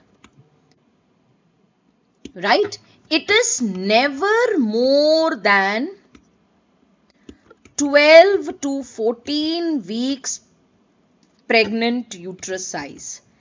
So it will always be less than 12 to 14 weeks pregnant uterus size. It will be symmetrically enlarged, and इस symmetrically enlarged uterus को globular uterus भी कहते हैं. Right? And uterus will be tender to touch. Uterus में tenderness present होगी. Right? So this is what is very, very important, that in case of adenomyosis, uterus tender होता है. Right? So in your questions it was asked, dysmenorrhea with tender uterus is found in. So dysmenorrhea with tender uterus is found in adenomyosis. Are you understanding? अगर ये कहते dysmenorrhea with fixed retroverted uterus, then my answer would have been endometriosis. Clear to all of you? Yes. So tender uterus is seen only in one condition, and that is adenomyosis. Fibroid में भी uterus is not tender. किसी और condition में uterus is not tender, only in adenomyosis uterus is tender. Another very important thing is, in adenomyosis uterus is enlarged. Definitely uterus is enlarged, but sorry, कितना enlarged? It is less than 12 to 14 weeks pregnant uterus size. इससे कम होगा, इससे ज़्यादा कभी नहीं होगा. Is that clear to all of you? Yes? Okay. What is the investigation of choice in adenomyosis? Investigation of choice is MRI. But it is not the first investigation. First investigation is TVS. What is the management? Management is total abdominal hysterectomy. Clear? Right? Now coming to fibroid. Fibroid की patient की main complaint होती है menorrhagia. Only menorrhagia. Right? Generally, there is no pain. Menorrhagia is the main complaint. Bleeding is the main complaint. उनको pain से pain नहीं हो रहा होता. Adenomyosis में pain and bleeding. Right? And endometriosis में only pain. Is that clear? On per vaginal examination, in case of fibroid, you get enlarged uterus, which is more than 12 to 14 weeks pregnant uterus size. बड़ा enlarged uterus मिलेगा. Irregular uterus मिलेगा. Right? क्योंकि fibroid कहीं से भी arise हो सकता है, तो irregular होगा uterus. And it is not tender. Right? Please understand that a fibroid can be of three types. Number one, it can be intramural fibroid. Intramural fibroid का क्या मतलब है? A fibroid which is inside the myometrium, right? Then it can be submucous fibroid. Submucous का मतलब है it is coming inside the uterine cavity, or it can be a subserous fibroid, right? So intramural, submucous and subserous. A fibroid which is growing towards the peritoneal cavity, subserous. A fibroid which is coming inside the peritoneal cavity, inside the uterine cavity, submucous. And a fibroid which is inside the myometrium only is intramural fibroid. Right? Now, please understand that submucous fibroid mein, this also is intramural. This is a typical intramural fibroid. Right? अब question आया था, identify the fibroid marked with x. So the fibroid which is marked with S is X is towards the uterine cavity, so it has to be a submucosal fibroid. Right? Okay. Now, coming to submucous fibroids. Submucous fibroids, they can be type 0, type 1 and type 2. ये वाला जो fibroid है ना, ये वाला fibroid is a mixture of intramural and subserous. तो इसको typical intramural नहीं कहेंगे. This is intramural plus subserous. So FIGO ने gradings दी हैं. You don't need to know that. Typical intramural fibroid is this fibroid. This fibroid is a typical intramural fibroid. This is a subserous fibroid, a submucous fibroid. This is a subserous fibroid. As I told you, FIGO ने gradings दी हैं, जिसमें I just want you to remember कि सब mucus की 3 grades होते हैं, type 0, type 1 and type 2. Only what you have to remember is, why we want you to remember this is, क्योंकि type 0 and type 1 fibroid का management is hysteroscopic myomectomy, type 2 का abdominal myomectomy. So I just want you to remember कि FIGO ने बहुत सारी gradings and types बताए हैं fibroid के, बिकॉज ओवरलैपिंग होते हैं. जैसे over here you can see overlapping है, ये इंट्राम्यूरल भी है एंड ये सबसीरस भी है. ये इनसाइड द मायोमेट्रियम है and it is growing towards the peritoneal cavity also. So it is a mixture of intramural and सबसीरस fibroid. तो बिकॉज फाइब्रॉइड जरूरी नहीं है कि एक ही टाइप का हो, सो बहुत सारी ग्रेडिंग्स दी हुई हैं फाइब्रॉइड की, टाइप्स ऑफ फाइब्रॉइड बताए हैं. So you have to remember सब mucus fibroids can be divided into 3 types, type 0, type 1 and type 2. Type 0 and type 1 का management is hysteroscopic myomectomy, type 2 का management is abdominal myomectomy. Right? Is that clear to all of you? Yes. The other thing which you have to remember is a fibroid may become calcified like this. This is called as popcorn calcification. This is called as popcorn calcification. And this popcorn calcification means it is a calcified fibroid. It's a calcified fibroid. Right? So in fibroid, few things are, these are the few things which you have to remember. The other thing which you have to remember about fibroid is red degeneration of fibroid. Red degeneration of fibroid is more common in second half of pregnancy. Right? And patient will complain of, patient complains of pain in abdomen plus nausea, vomiting. Right? So patient will complain of pain in abdomen, nausea and vomiting. Pregnant patient hai with a fibroid and all of a sudden she has pain in abdomen and nausea, vomiting in second half of pregnancy. How do you manage it? You manage it conservatively.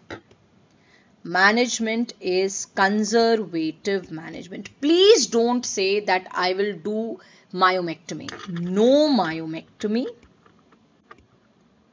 for this patient. No termination of pregnancy for this patient. You are not going to say I will end her pregnancy. You are not going to end her pregnancy. You will continue her pregnancy and you will manage it conservatively with analgesics and antiemetics. Just give her analgesic and antiemetic. Her pain and nausea, vomiting will be taken care of. No myomectomy, no termination of pregnancy. Right? In case of red degeneration of fibroid, जब आप lab investigation कराओगे, you will see ESR is raised, WBC count is raised, and patient may have fever. But remember, this is an aseptic condition. It is an aseptic condition. Patient को fever हो सकता है, ESR भी बड़ा हो सकता है, WBC can also be increased, but still it is an aseptic condition. right? In spite of these things, you have to say that this is an aseptic condition. Is that clear to all of you? Red degeneration of fibroid is very important. Now, I want all of you to look at this Doppler ultrasound. Isme what you are seeing here is a polyp, and you are seeing that a single blood vessel is coming up till the center of the polyp. So I'm just showing you again. You have to focus on this single blood vessel which is coming up till the center of the polyp. So remember, polyp may, in case of polyp, so this is what is called as feeder vessel sign. Feeder vessel sign. In a feeder vessel sign, you will get a polyp, and polyp में एक single blood vessel आएगी which will go up till the center of the polyp. On the other hand, if this would have been a fibroid, fibroid के case में क्या होता है? अ fibroid is surrounded by pseudo capsule, and जो blood vessels होते हैं they are present in the pseudo capsule, right? So blood vessels are present in pseudo capsule. Blood, this you can't see, I'm writing it here with another color.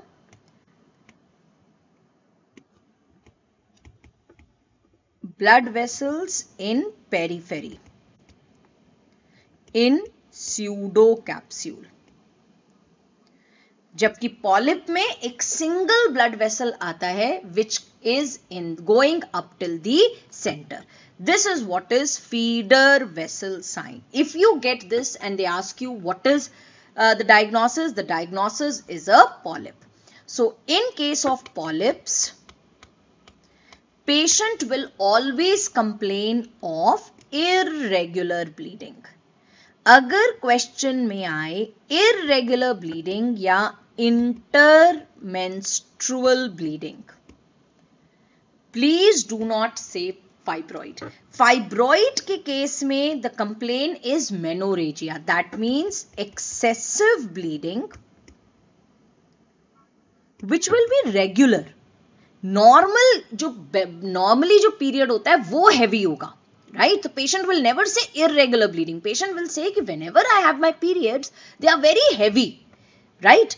But in case of polyp, patient will say irregular bleeding or there is intermenstrual bleeding. So whenever your question says irregular bleeding or intermenstrual bleeding, it means it is a polyp. Investigation of choice in polyp is hysteroscopy, right? And management is hysteroscopic polypectomy. Hysteroscopic polypectomy. But जब आप ultrasound करते हो क्या दिखता है? On ultrasound, if you switch on the Doppler, you will get a feeder vessel sign, a single blood vessel going up till the center of the polyp, right? Now, these are gross images of fibroid. As you can see, fibroid is white in color. It has got a very rough surface, right? It has a whorled appearance. That is a fibroid. On the other hand, a polyp is a red fleshy mass. So, if you are seeing a small red fleshy mass, that's a polyp.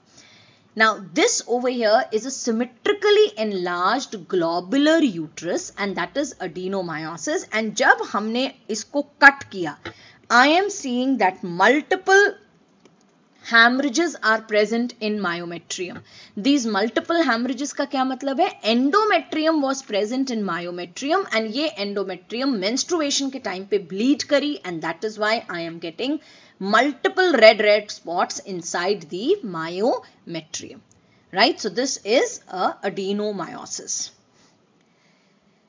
Coming to vaginitis, many questions are asked on vaginitis in your papers. I hope all of you are understanding this. Yes? All of you? Just show me a thumbs up if you are understanding.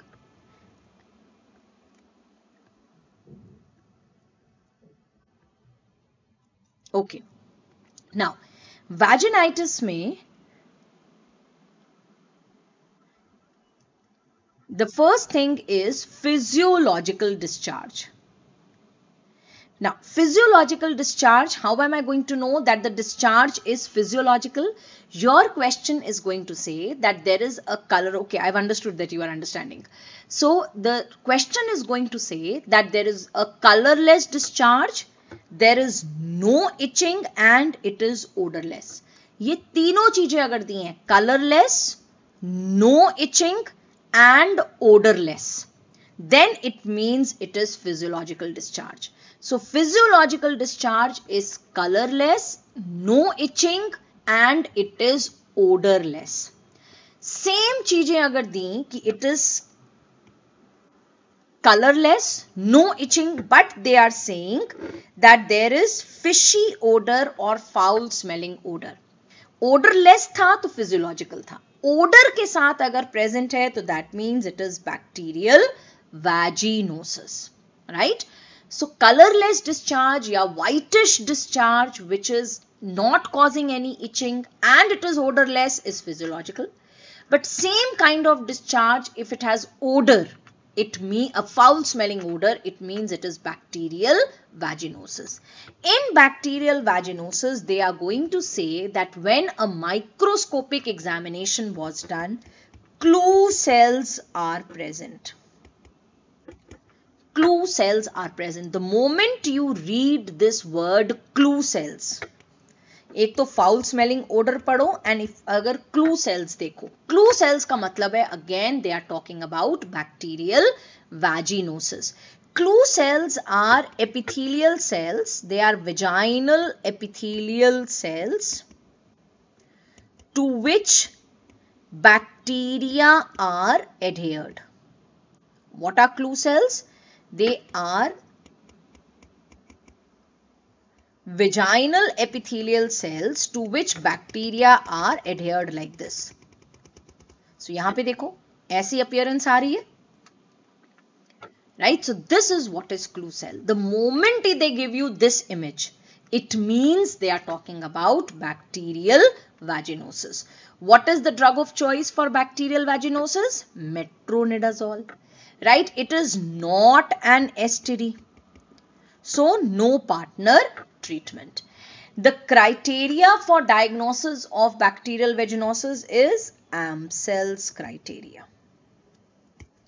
And whiff test is positive in case of bacterial vaginosis. ये कुछ चीजें मिलेंगी, but diagnosis में ये केवल ये देंगे that you have female is having a grayish discharge or white color discharge which did not cause any itching and it was foul smelling and clue cells were present, right?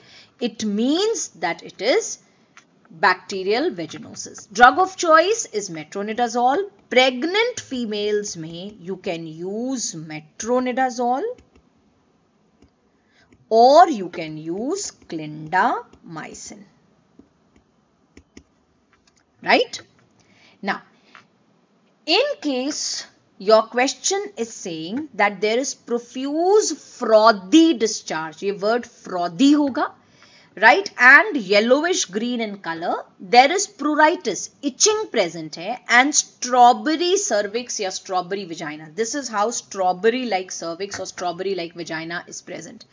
Right? So this is strawberry cervix or strawberry vagina.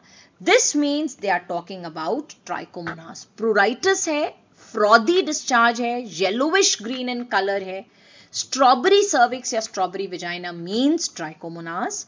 Again, the drug of choice is metronidazole.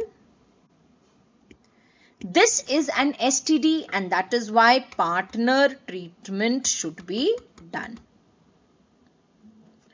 Partner treatment should be done, right? And if they are talking about, and this is called spike trichomonas, all of you know, which is a motile flagellated protozoa, right? ठीक है. Now comes candida. Dose कभी भी नहीं पूछेंगे. Then comes candida. Candida के patient ना discharge से ज़्यादा उनको problem होती है pruritus. So the main problem is pruritus and they will have a curdy white discharge या cottage cheese like discharge. Drug of choice is fluconazole. Candida में जो pH ऑफ द डिस्चार्ज होता है that is less than 4.5, right? So drug of choice is fluconazole. Now in pregnant females, the drug of choice is topical imidazoles. So यहाँ पे oral fluconazole था. It is topical imidazole like clotrimazole. Clotrimazole, right? Clear to all of you? Now these days we are going for syndromic management. Syndromic management of vaginal discharge में green kit is used, that is kit number 2, and this kit number 2 will have fluconazole, and instead of having metronidazole it has secnidazole. That is one thing which you have to remember. Ideally हम metronidazole use करते हैं, लेकिन in kits में it is secnidazole, right? And for vaginal discharge partner treatment is not done. अब अगर आपका question कहे कि पर स्पेकुलम एग्जामिनेशन किया and there was a cervical erosion या सर्वाइकल अल्सर प्रेजेंट था, तो पेशेंट डिस्चार्ज के साथ आई एंड व्हेन अ पर speculum examination was done you can see a cervical erosion और cervical ulcer. Then instead of saying that I am going to treat her with kit number 2 for vaginal discharge, you are going to say that I am going to treat her with kit number 1 for cervical discharge. This is a question which was asked in NEET 2023 and many people got this question wrong. Patient has come to you with discharge and on per speculum examination, if cervical erosion or cervical ulcer is present, then please don't say that I am going to use the kit for vaginal discharge. Then you are going to use the kit for cervical discharge which has got tablet cefixime and tablet azithromycin, right? Now, if your patient comes with complaint of lower abdomen pain with any one of the following, uterine tenderness, adnexal tenderness or cervical movement tenderness, cervix को touch करते ही pain होता है, right? That means it is a case of PID and PID में जो kit use होती है that is kit number 6, that is the yellow kit. PID के patients में partner treatment करते हैं and for partner treatment you are going to use grey kit. Clear? So grey kit का use is one for cervical discharge and number 2 grey kit is also used for partner treatment if your patient has PID. In your patient you are going to use kit number 6 but for partner treatment you are going to use the grey kit, that is kit number 1, right? Now identify this instrument. All of you know that this is a Cusco's speculum, right? Now, what is the probable diagnosis from the image? The probable diagnosis, now first tell me, either it can be uterine inversion, yeah, it can be prolapse. Now, how am I going to identify कि ये inversion है कि prolapse है? Simple. अगर आपको os दिख रहा है, if os is visible, if os is seen, it means it is a case of prolapse. If os is not seen, that means it is a case of inversion. केवल uterus दिख रहा है, os नहीं दिख रहा है. So uterus दिख रहा है plus os is दिख रहा है, that means prolapse. Uterus seen but os not seen, this is os, that means inversion. यहाँ पे I can see the os, that means it is a case of prolapse, right? Do not say it is a case of inversion. In inversion, you will never see the os. In inversion, only uterus will be seen, but os will not be seen. Now, in case of prolapse, what is the risk factor? What is the most important risk factor? Birth trauma. Birth trauma is a very important risk factor and menopause. Birth trauma and menopause, most important being birth trauma, right? Now, how do you manage a prolapse? That depends upon कि कैसी patient आ रही है. If a patient comes with prolapse and she wants future childbearing, so in that case, I will go for sling surgery. I will go for a sling surgery. Please explain GT-PAL in short. But a GT-PAL I have explained in the OBS videos. Chalo, I'll explain to you. Towards the end, I will explain. Right? So stay till the end. If I get time, definitely I will explain. And if you people are, wanting to stay here for long, because it is already 12:30. Right. So if there is a female who wants future childbearing and she has a 3rd-degree prolapse, I will go for sling surgery. If female is more than 40 years, she doesn't want any future childbearing and she has 3rd-degree prolapse. Now I will do Fothergill surgery. Fothergill surgery. So if female wants childbearing, sling surgery. If female is more than 40 years, abhi menopausal nahi hui hai, right? And she says, I don't want further childbearing, so you will go for Fothergill surgery. Now, if female is menopausal and she doesn't have any medical problems, and she has a 3rd-degree prolapse. 3rd-degree prolapse. Then the answer is vaginal hysterectomy. Vaginal hysterectomy. So in a menopausal female, if she doesn't have any medical problems, I can easily go for vaginal hysterectomy, right? If she is a menopausal female who has come to you with prolapse and she has medical problems, in that case, you will say, I will do Lefort colpoclysis. Lefort colpoclysis. Now, if your question says that menopausal female hai and more than 65 hai, ab more than 65 hai, to no surgery, then ring pessary. Ring pessary. Right? So, depending upon what your question is saying, you are going to manage it this way. Menopausal female with medical problems and she has to be less than 65 years, go for Lefort's colpoclysis. Menopausal female more than 65 years, Lefort's bhi nahi karenge, I will go for ring pessary. Menopausal female hai, koi medical problem nahi hai, right? I will go for vaginal hysterectomy. Clear to all of you? Yes? ठीक है. Now, condition and named surgeries. This list you are going to make with me and we are going to complete this list quickly. Cystocele and urethrocoele की surgery को क्या कहते हैं? This is surgery for cystocele and urethrocoele is called as anterior colporrhaphy. What is the surgery for rectocele called as? It is called as posterior colpoperineorrhaphy. Right? What are you asking? What is the difference between colposcopy and colpoclysis? Beta, colposcopy is a diagnostic procedure.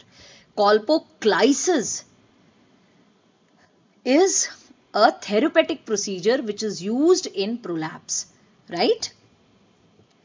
Enterocele की surgery is McCall-Culdoplasty. McCall-Culdoplasty. Culdoplasty, I am writing it properly so that you don't make any mistake. Culdoplasty. Vault prolapse. Vault prolapse क्या होता है? Vault prolapse is prolapse of vagina after hysterectomy. And what is the surgery for vault prolapse? That is uterosacral suspension.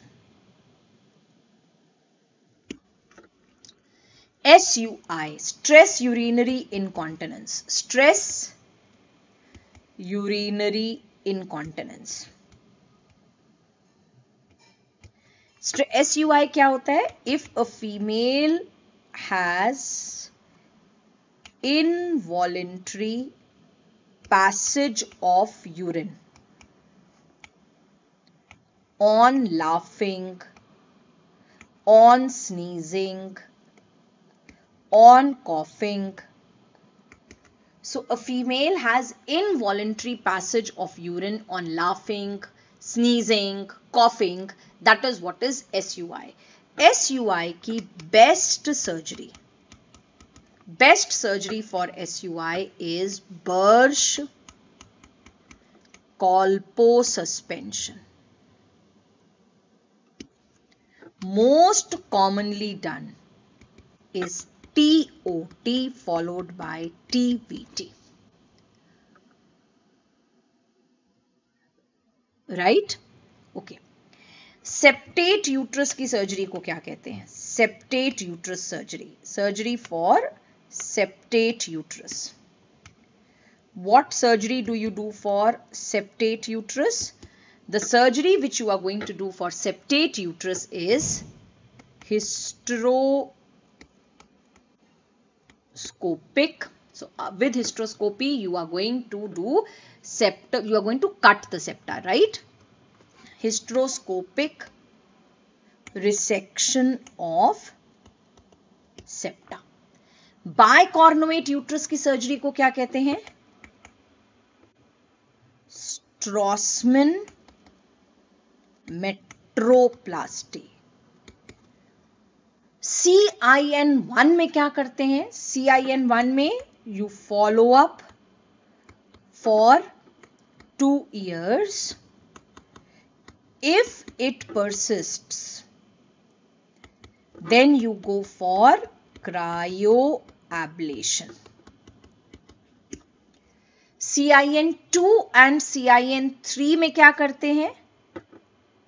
LEEP या LLETZ. Cancer cervix का management. Cancer cervix में up till stage 2A1 mostly आप hysterectomy करते हो, right? Mostly आप hysterectomy करोगे plus lymph node dissection करोगे. So up till stage CIN का मतलब cervical intraepithelial neoplasia. CIN I have taught in cancer cervix. I have taken a lecture. I have taught there. So please remember, this is cervical intraepithelial lesion. This is a pre-malignant lesion for cancer cervix, right? LEEP या LLETZ का मतलब क्या होता है? Large loop excision of transformation zone. CIN2 and CIN3 में never are you going to say कि हम hysterectomy करेंगे. हमेशा CIN2 and CIN3 the management is LEEP or LLETZ. Never hysterectomy. चाहे क्वेश्चन कितना मर्जी कंफ्यूज करने की कोशिश करे कि फीमेल 60 years की है, 65 years की है, 50 years की है, never are you going to say I'm going to do hysterectomy, right? अब जो hysterectomy करते हैं यहाँ पे for cancer cervix, so ये यहाँ पे खत्म था. For cancer cervix up till stage 2A1 आप hysterectomy करोगे. This can be type 2 या type 3. Type 2 hysterectomy या type 3 hysterectomy plus lymph node dissection. लेकिन क्वेश्चन इस पे नहीं आएगा. क्वेश्चन आएगा कि अगर कैंसर सर्विक्स हो गया है in stage 1A1 in a young female. So if cancer cervix is happening in a young female and the stage is 1A1, what is the management? Management is conization. Conization, right? Cone shaped में cervix को cut कर देते हैं. Conization. From stage 2A2 to stage 4, management is chemoradiation. अगर chemo radiation option में नहीं दिया होगा तो आप कीमोथेरेपी मार्क करोगे, सॉरी रेडियोथेरेपी मार्क करोगे. डू नॉट से chemotherapy, not chemotherapy. Always you have to mark the answer as radiotherapy. Best answer is chemoradiation, right? And if chemoradiation is not given, then chemotherapy should not be marked. Then you have to mark the answer as radiotherapy. Who is spamming this and my attention is getting diverted? Okay. Now, chemoradiation और radiotherapy में क्या difference है? Chemoradiation का मतलब है that before giving radiotherapy, you will give cisplatin, which is a radio sensitizer, right? So cisplatin क्या करेगा? It is going to increase the sensitivity of the cells towards radiotherapy. That is why we say chemoradiation is the best answer, and if chemoradiation is not given, radiotherapy. Never say chemotherapy, right? Have you understood? Okay. Identify this instrument. This is a curette, right? So it is a blunt and a sharp curette. Okay. Then what is this instrument? This instrument is a uterine sound. Please remember, a uterine sound and a bladder sound should always be differentiated. Bladder sound में एक knob होता है, right? And bladder sound is calibrated, right? So that is a bladder sound. This over here is uterine sound. Uterine sound say you can measure the length of the uterus, right? So हम uterine sound को कब use करेंगे? जब हम dilatation and curettage करने लगेंगे, उससे पहले I'll use a uterine sound. When I have to remove IUCD, I can use a uterine sound. For suction evacuation, I can use a uterine sound. Endometrial biopsy is an OPD procedure.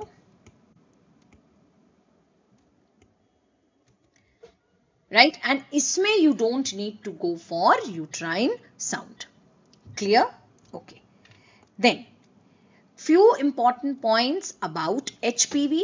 In HPV, please remember, the low risk subtypes are HPV 6 and 11 and they lead to genital warts. They lead to genital warts. High risk subtypes, you have to remember these because they are all used for Gardasil 9. Right? So Gardasil 9 protects against all these. That is why you have to use them. 16, 18, 31, 33, 45, 52, 58. You have to remember these high risk subtypes. Now HPV can lead to cancers. Females may it can lead to high risk subtypes can lead to cancer cervix, cancer vulva, cancer vagina.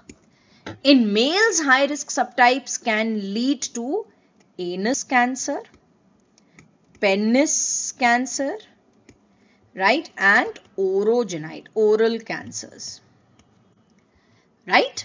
Now, low risk subtypes are 6 and 11 which lead only to genital warts.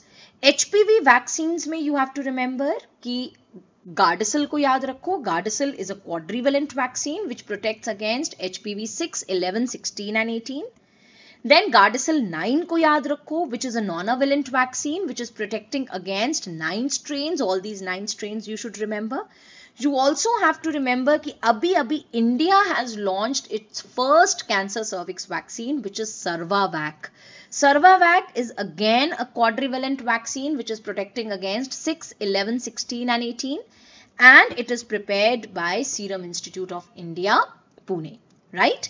Then all these vaccines are prepared from L1 capsid protein. Age group for giving HPV vaccine is 9 to 26 years. In high risk females, you can give it between 27 to 45 years. Ideal age is 11 to 12 years. WHO SAGE recommendation. WHO SAGE recommendations पे question आता है. Now it is said that WHO कहता है between 9 to 20 years. You have to give 1 or 2 doses.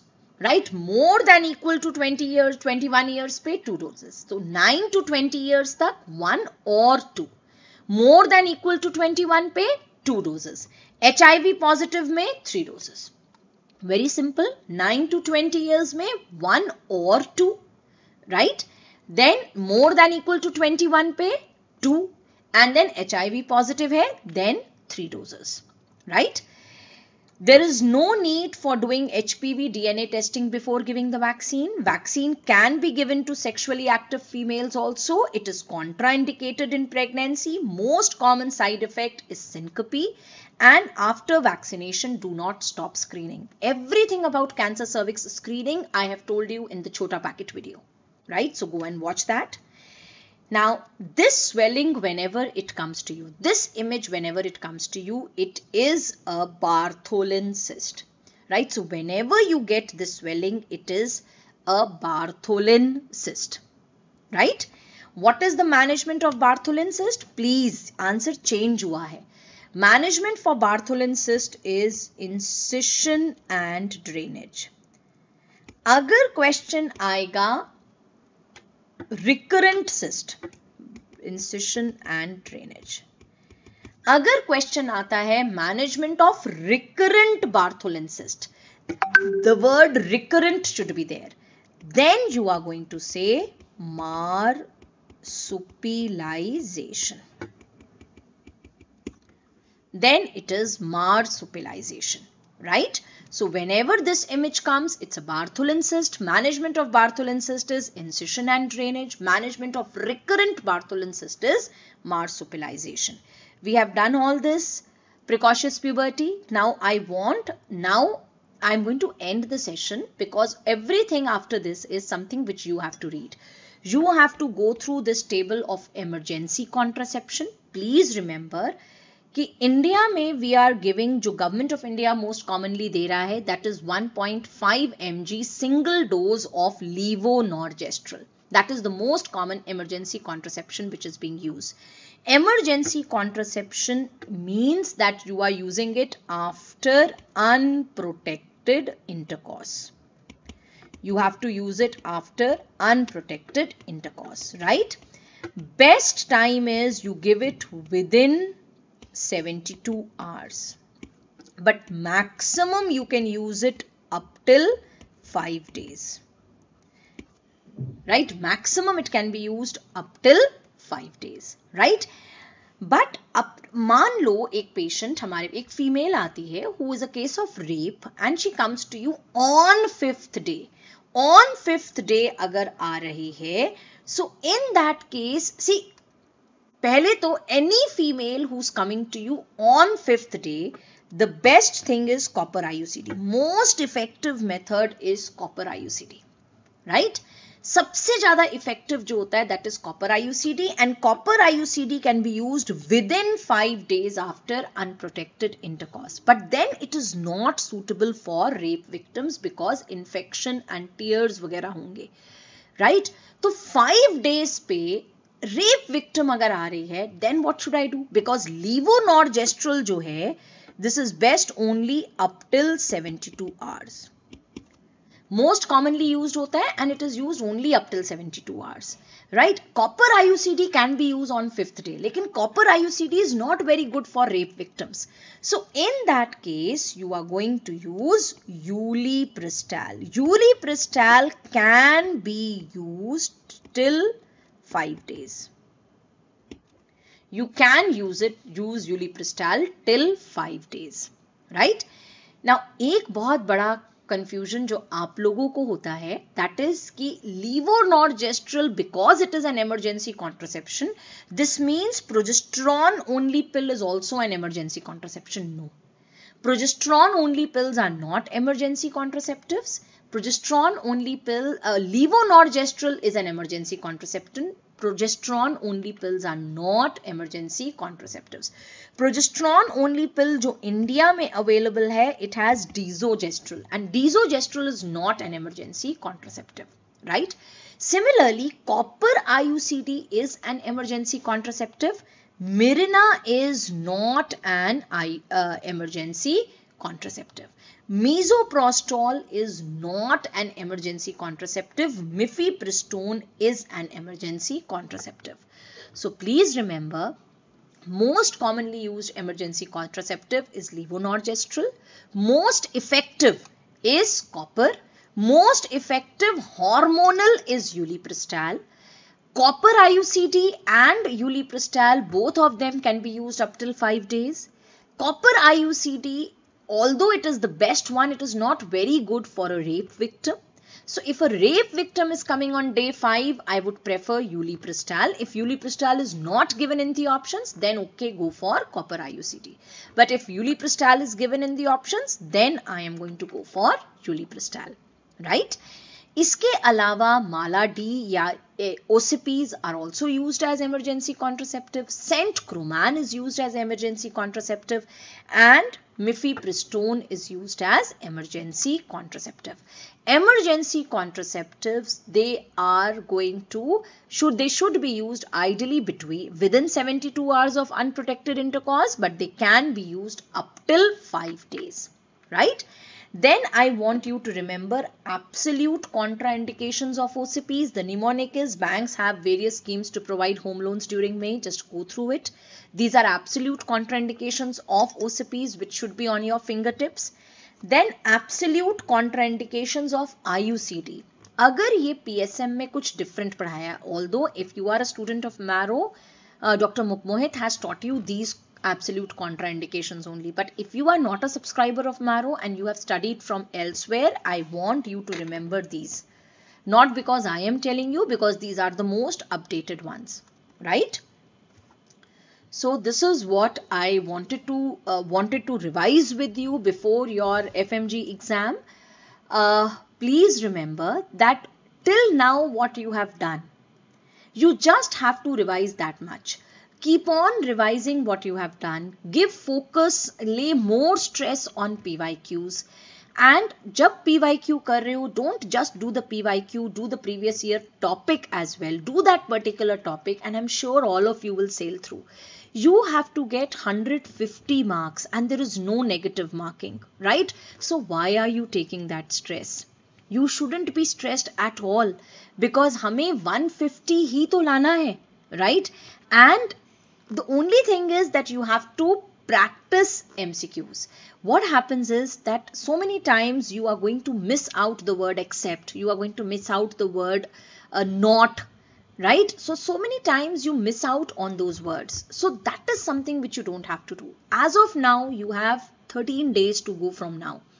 In these 13 days, you are going to revise all the PYQs.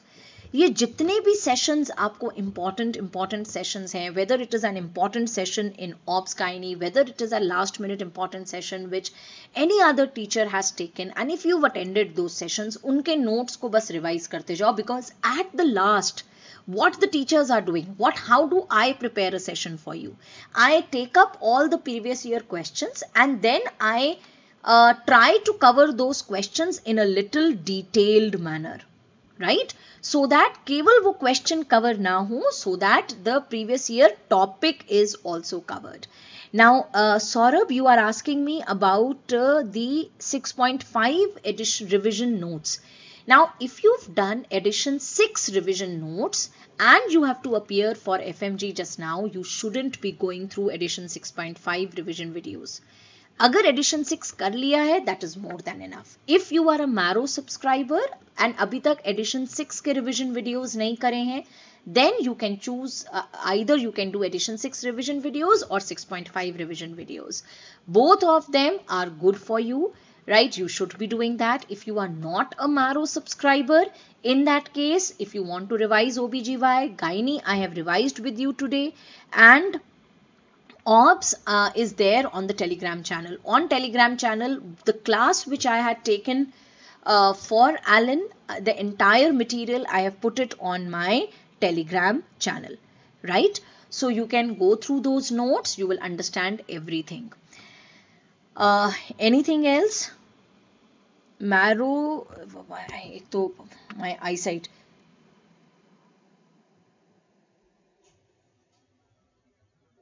Diagnosis of atypical uterine bleeding, beta nothing you have to remember. Atypical uterine bleeding, abhi jo maine bataya, atypical uterine bleeding mein, if your patient is having bleeding and she is coming to you with tender uterus and dysmenorrhea, it means it is adenomyosis. If she is coming to you with atypical uterine bleeding and this bleeding is irregular, right? Or intermenstrual bleeding, it is a polyp. If she is having atypical uterine bleeding and the uterus is enlarged, it is irregularly enlarged, 20 weeks pregnant uterus size, it is a fibroid. Staging कैसे याद करें? Staging, I don't want you to remember every staging. I just want कि जितने भी gynae cancers हैं, whether it is endometrial cancer, whether it is cancer cervix, or whether it is ovarian cancer, just remember stage 3. I want you to remember only stage 3. Stage 3 सबकी पढ़ लो. अगर question आएगा तो stage 3 से आएगा, otherwise नहीं आएगा, right? GT PAL, okay. So GT PAL, so whenever gravida is represented by a single number and parity is represented by 4 numbers, that means they are following the GT PAL system. Gravida means present plus past conception. That means how many times a female has conceived, including this time, right? So gravida में present pregnancy को भी include करते हैं and how many times in the past she has conceived, right? Parity में जो first number लिखा होगा GT PAL system में, that is number of previous term pregnancies. When do you say it's a term pregnancy? Term pregnancy का मतलब है any delivery which is happening after 37 weeks. B stands the second number, that is B. This second number B is going to stand for number of previous preterm deliveries. And from where do you count preterm deliveries? Preterm deliveries should always be counted from 20 weeks to 36 weeks plus 6 days. Then C stands for number of abortions. That is any pregnancy which ends at less than 20 weeks. So any pregnancy which is ending at less than 20 weeks, it could be ectopic, it could be molar. And D stands for number of living children. So please remember GT PAL में, in GT PAL, this P is number of preterm. It is not parity. एक तो ये चीज ध्यान रखना, right? And जब आप living children की बात करते हो, in living children, twins will be taken as 2, triplets will be taken as 3. Right? Normally हम ट्विंस को सिंगल कंसेप्शन मानते हैं, ट्रिपलेट्स को सिंगल कंसेप्शन मानते हैं. But when ever we are talking about the number of living children, twins will be counted as 2 and triplets will be counted as 3. ECT can be given in pregnancy. Saurabh, ECT normally we don't give in pregnancy. Right, so ECT should not be given in pregnancy normally, unless and until it's a very, very severe condition. Till that time, you don't give ECT in pregnancy. Clear? My Telegram channel, I told you, I have written it here because YouTube, Telegram, and everything gets mixed up. It is in capital letters. You have to search for OBG by Sakshi Arora Hans, and there are various Telegram channels which are opened by my name. So in my case, follow that channel where there are around 34,000 subscribers. So if there are 34,000 subscribers, that is my original Telegram handle. Now just a small quote which I liked so much and I thought I'll share with you all. And before that I just want all of you to subscribe to my YouTube channel. Right? So subscribe to the YouTube channel so that next time if I am taking a class, I am not promising, but if I get time, I will take a class on important images. But this is not a promise, right?